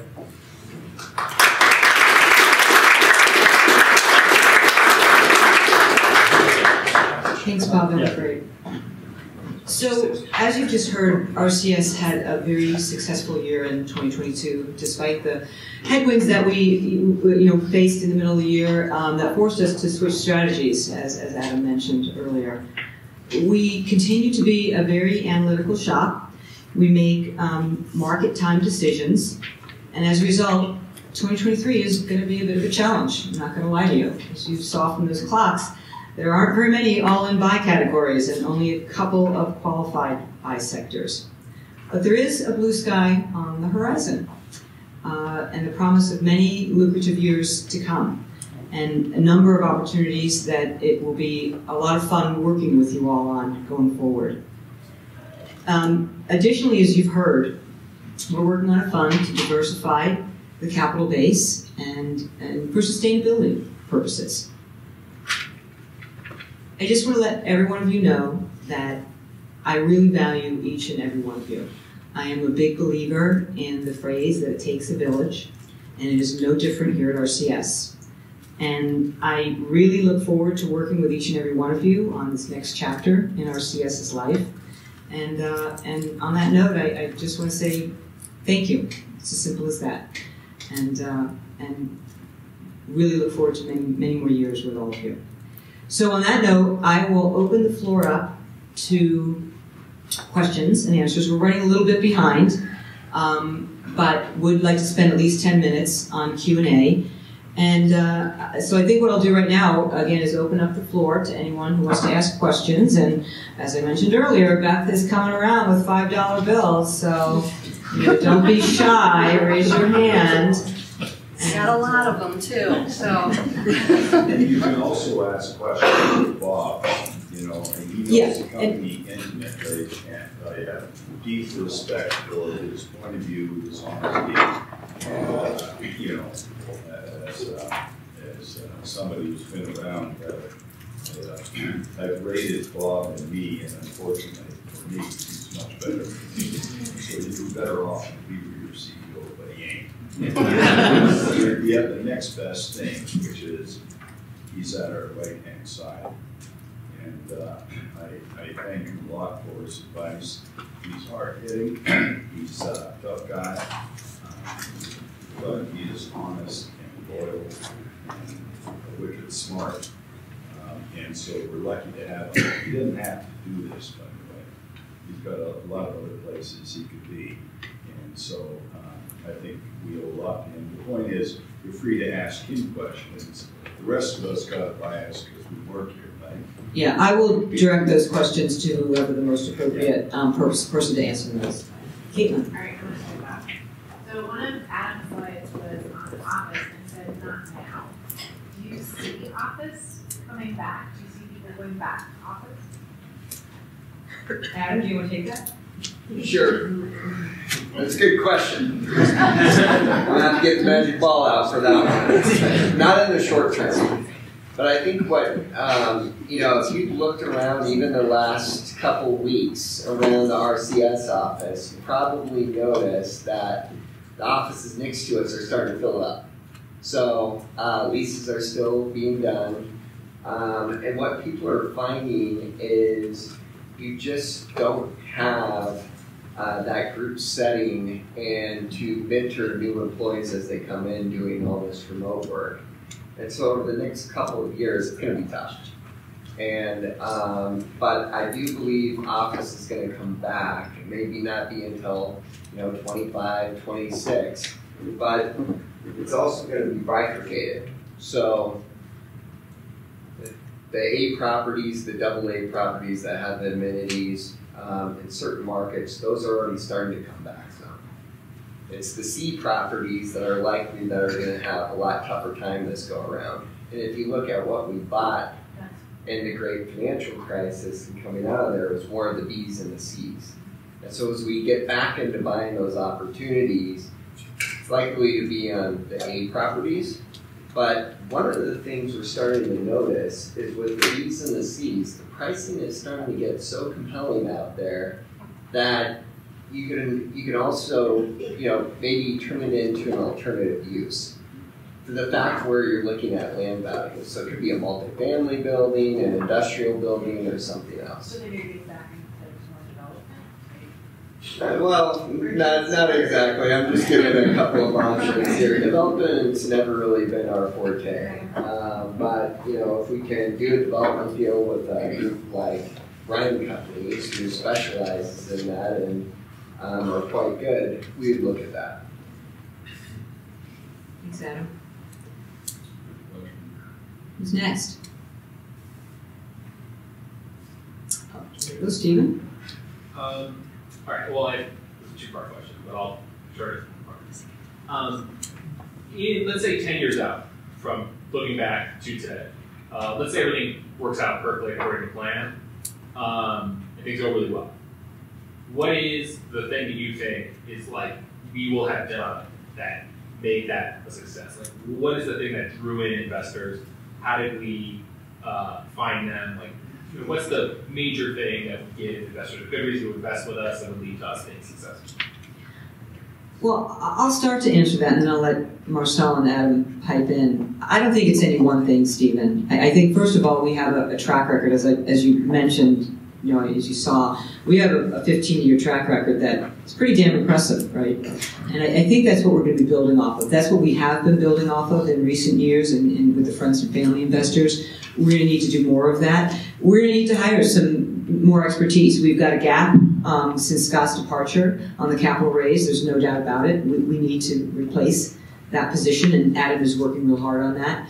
And as Bob mentioned, and even I think Marcel mentioned regarding the fund, I mean, I think to really get that kind of growth that we're talking about, we're going to need to do a fund. Doesn't mean that RCS, if we, for whatever reason, decide not to do a fund, RCS is going away. We're just not going to have that same level of growth. But if we can pull off a fund, and there's no reason to believe we can't, you'll see that really exciting exponential growth. But to do that, we're going to need to hire some more in-house expertise. None of us here have ever run a fund before. It also takes a lot of work. You got to be out doing that dog and pony show all over the country, raising capital, the whole bit. I'm too old for that.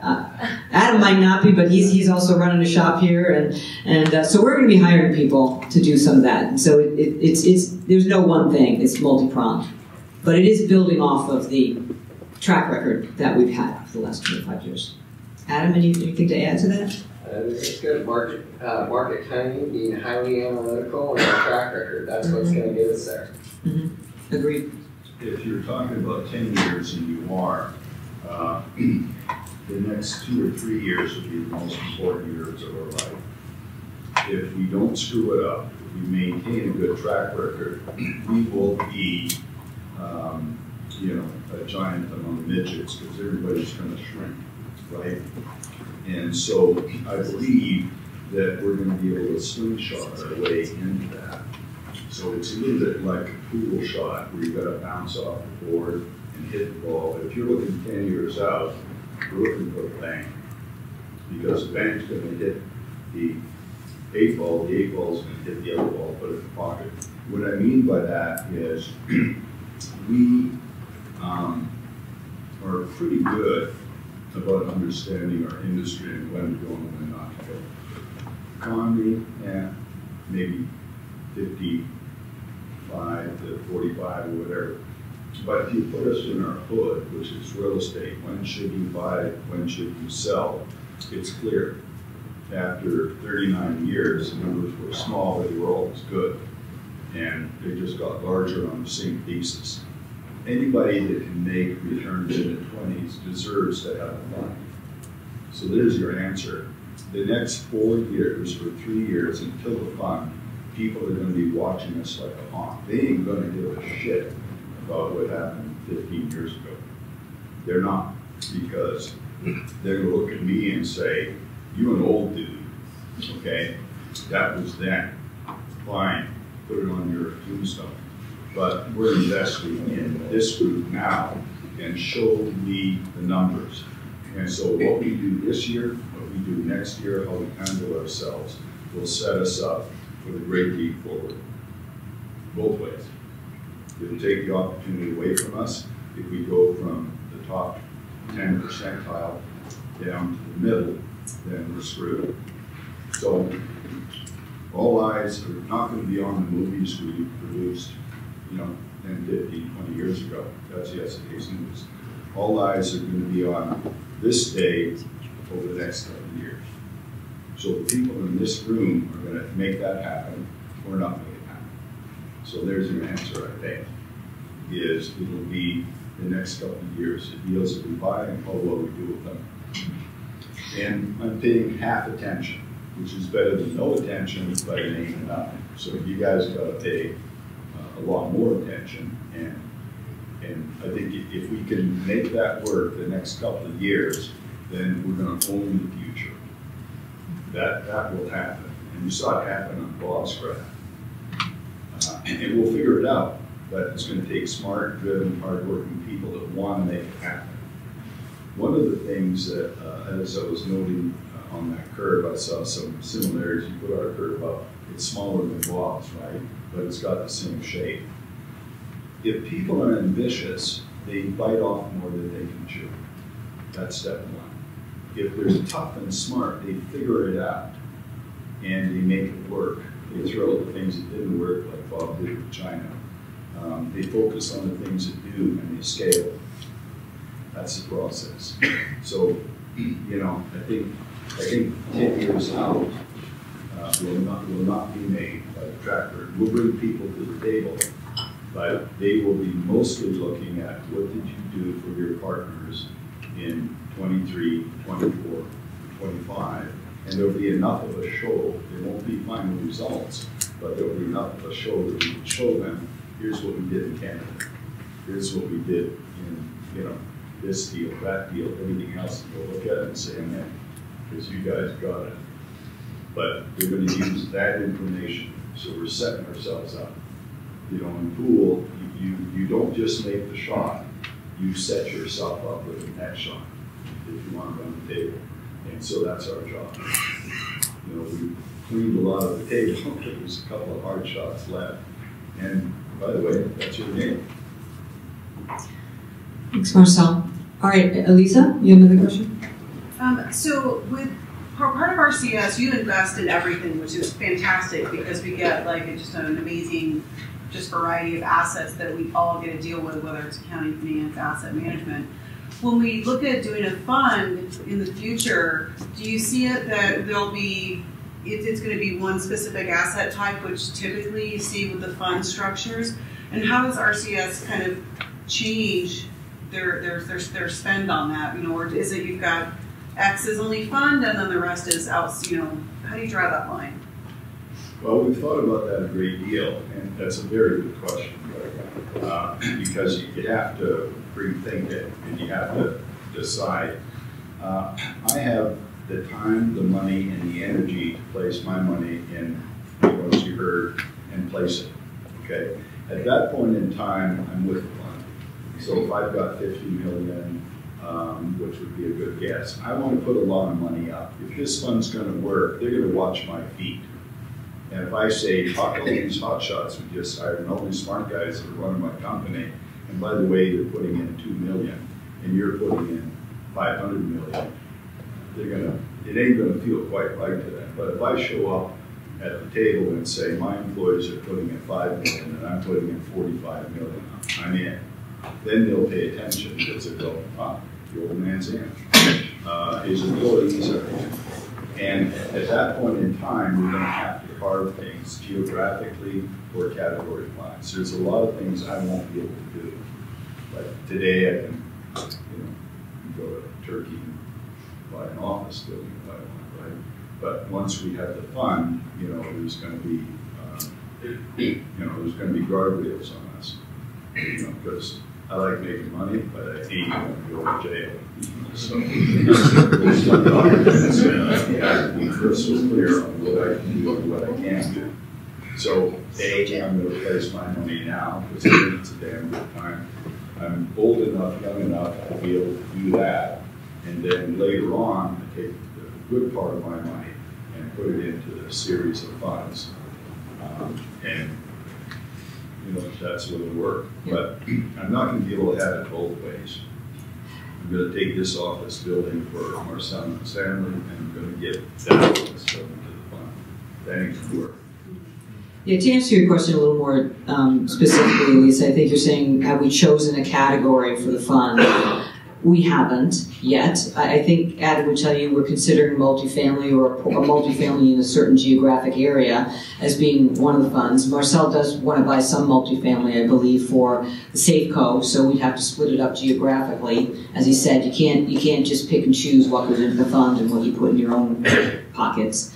So we will have a category or two and or geographic area, and it'll be very clear. There's another comment, because Bob has hung around for 6 years helping us on the succession thing. There's a couple of kind of moves that you have to make that are sort of non-intuitive, but you have to make them. You've got to do this, you've got to do this, how funds work. Like I can't compete with funds. Nobody can give me a dime and they shouldn't. So the fund documents are going to be very strict. By placing my money now, and then turning it over to Safeco, we've solved that problem. Because otherwise, I buy an apartment building, I make it worth more, then I sell the apartment building. Now what do I do with the money? I go compete with my own fund. Ain't gonna happen. So one of the things that Safeco does is it unlocks that dilemma for me. I place my money, and so instead of making 25% on an apartment deal by owning it for 5 years, buying close at high, I make 15% for 30 years by buying it, turning it over to the foundation, and to Judy's team and this whole team, and you guys run that for 30 years. But I'm not allowed to sell it. I can sell it, but then I got to go out and buy another apartment. Well, wait a minute, I'm in conflict. Now, there's a lot of other things you can do in life. You can go to different countries. The fund ain't going to want to go to Canada, probably. The fund ain't going to want to go to Mexico. So you can do that. You can also pick geographies so that, you might do 80% of America, pick it and say the fund does 80% of America, and more subjects to play another 20%.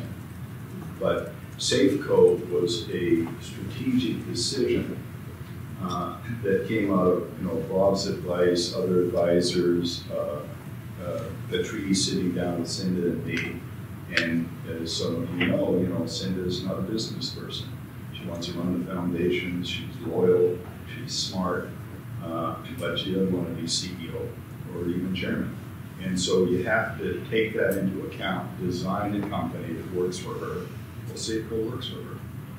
You've got a lot of talented people, and if you're not, if you're going to own something until it turns into dust, collect the checks. And so Safeco unlocked a lot of problems, what do we do? And then the fund was able to show up as a Safeco, and then all of a sudden the pattern worked. Thanks, Marcel. Anybody else? Oh, come on. $5 bills, maybe even 10 for this next question. You never know. Oh, there. Alicia. Do you know how many people you'll need to hire to get the funds up and running? We have not gotten that far yet. That's going to be one of the first things that we do in this planning stage this next year. Adam's going to be creating a committee, I believe, and kind of really diving into the specifics of how we're going to implement this. We're going to need to hire, certainly 1 or 2 senior people who are then going to probably, we haven't even decided exactly, how much of it. For instance, are we going to hire third-party accounting for the fund piece of it and just keep all the accounting on all the RCS and family office stuff? Or is there going to be a blend where we get an outside audit company to do it? Are we going to have separate, a firewall between asset management teams? Probably not, but we don't know. There's a lot that we haven't. So it's going to be quite a bit. I mean, as you can see by that growth curve on a dollar amount, and we're going to be buying bigger deals going forward, and it's there's economies of scale there. But my guess would be, I don't know, Adam, what do you think? I'm thinking we double in the next 5 to 10 years. We're doubling in size. Would you agree, Adam? Most likely. Yeah. Definitely. Yeah. And I've talked to 4 people that actually 5 that I've had deep conversations with several of them on funds, what you should do, what you shouldn't, and all of them have come up with, if you think you can just take an entrepreneurial shop, turn a switch, and put a fund sign up, it doesn't work that way. The capital raise is completely different. The leadership is different. The acquisitions are similar, the legal is similar, but different legal. So there are 3 or 4 key people apparently that I've been advised by the people who run the funds. 2 people I talked to are both in number 5, and so they have a fair amount of experience. And by the way, every one of them said, Dan, if I can do it, your team can do it. Because that was part of my question. Hey, I'm 75, what's it going to look like? And he said, don't worry about it. And one of them is in those for big investment in their fund. The way he put it is, I got a lot of investors that would love to invest in you. So if you decide to do a fund, I want you to come up here and I'll introduce you to a bunch of people, including my boss. But he said, you're going to be able to do a $400 million fund.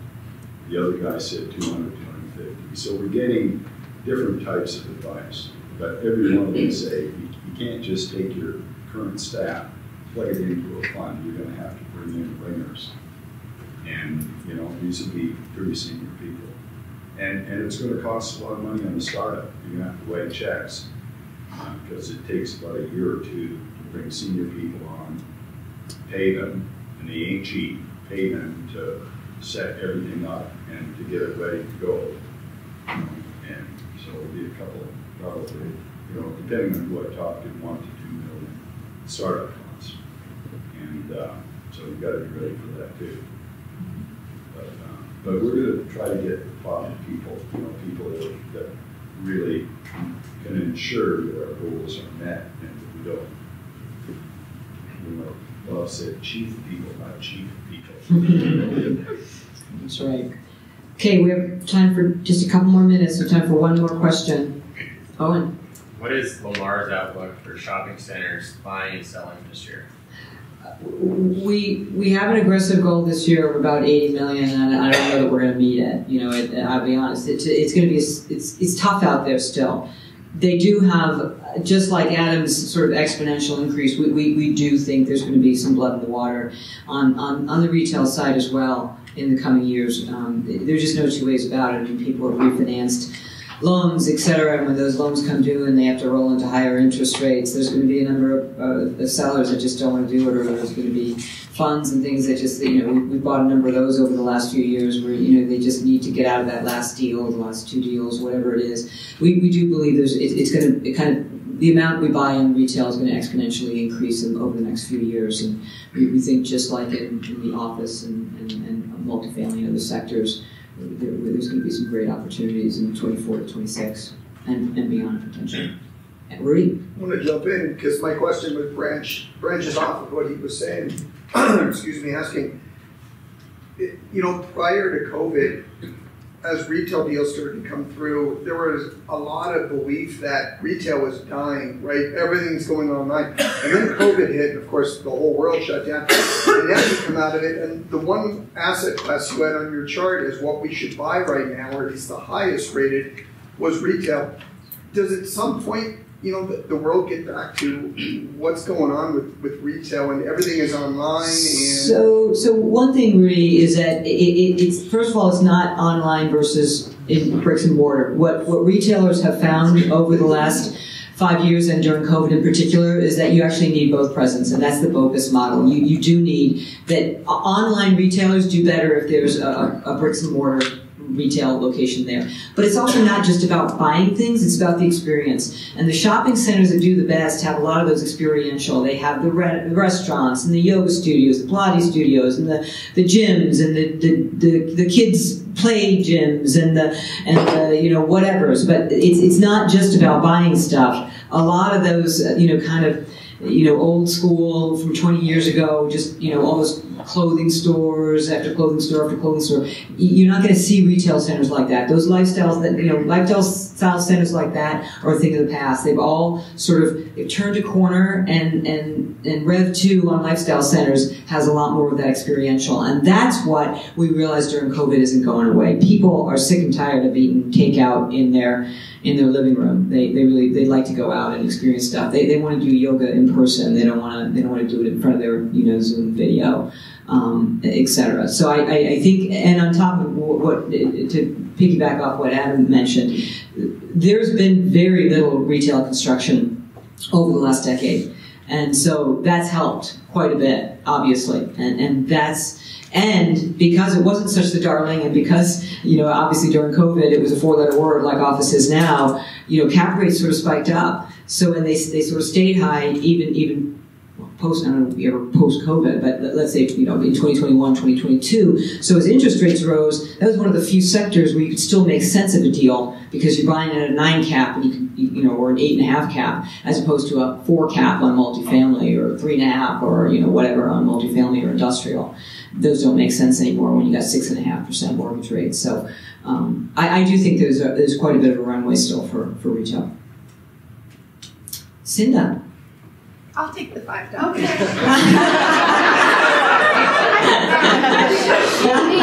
She needs it. When does the bar open? Right now, sir. Great question. Oh, what? Oh, yes, one last thing. There was a reason I said it. We have books in the office. A lot of you already have these books. I know most new employees are given this book, when they start. Some of you have been around for a while, may have lost it, and they want another copy. I'm not sure that everyone got this newer version, which is Jim Collins' Beyond Entrepreneurship 2.0. But we have copies. Anyone who wants a copy, we have plenty of copies back in the office. Just let Emily know, and she'll put a copy on your desk in your computer office. That's all I have to say. And the bar is open.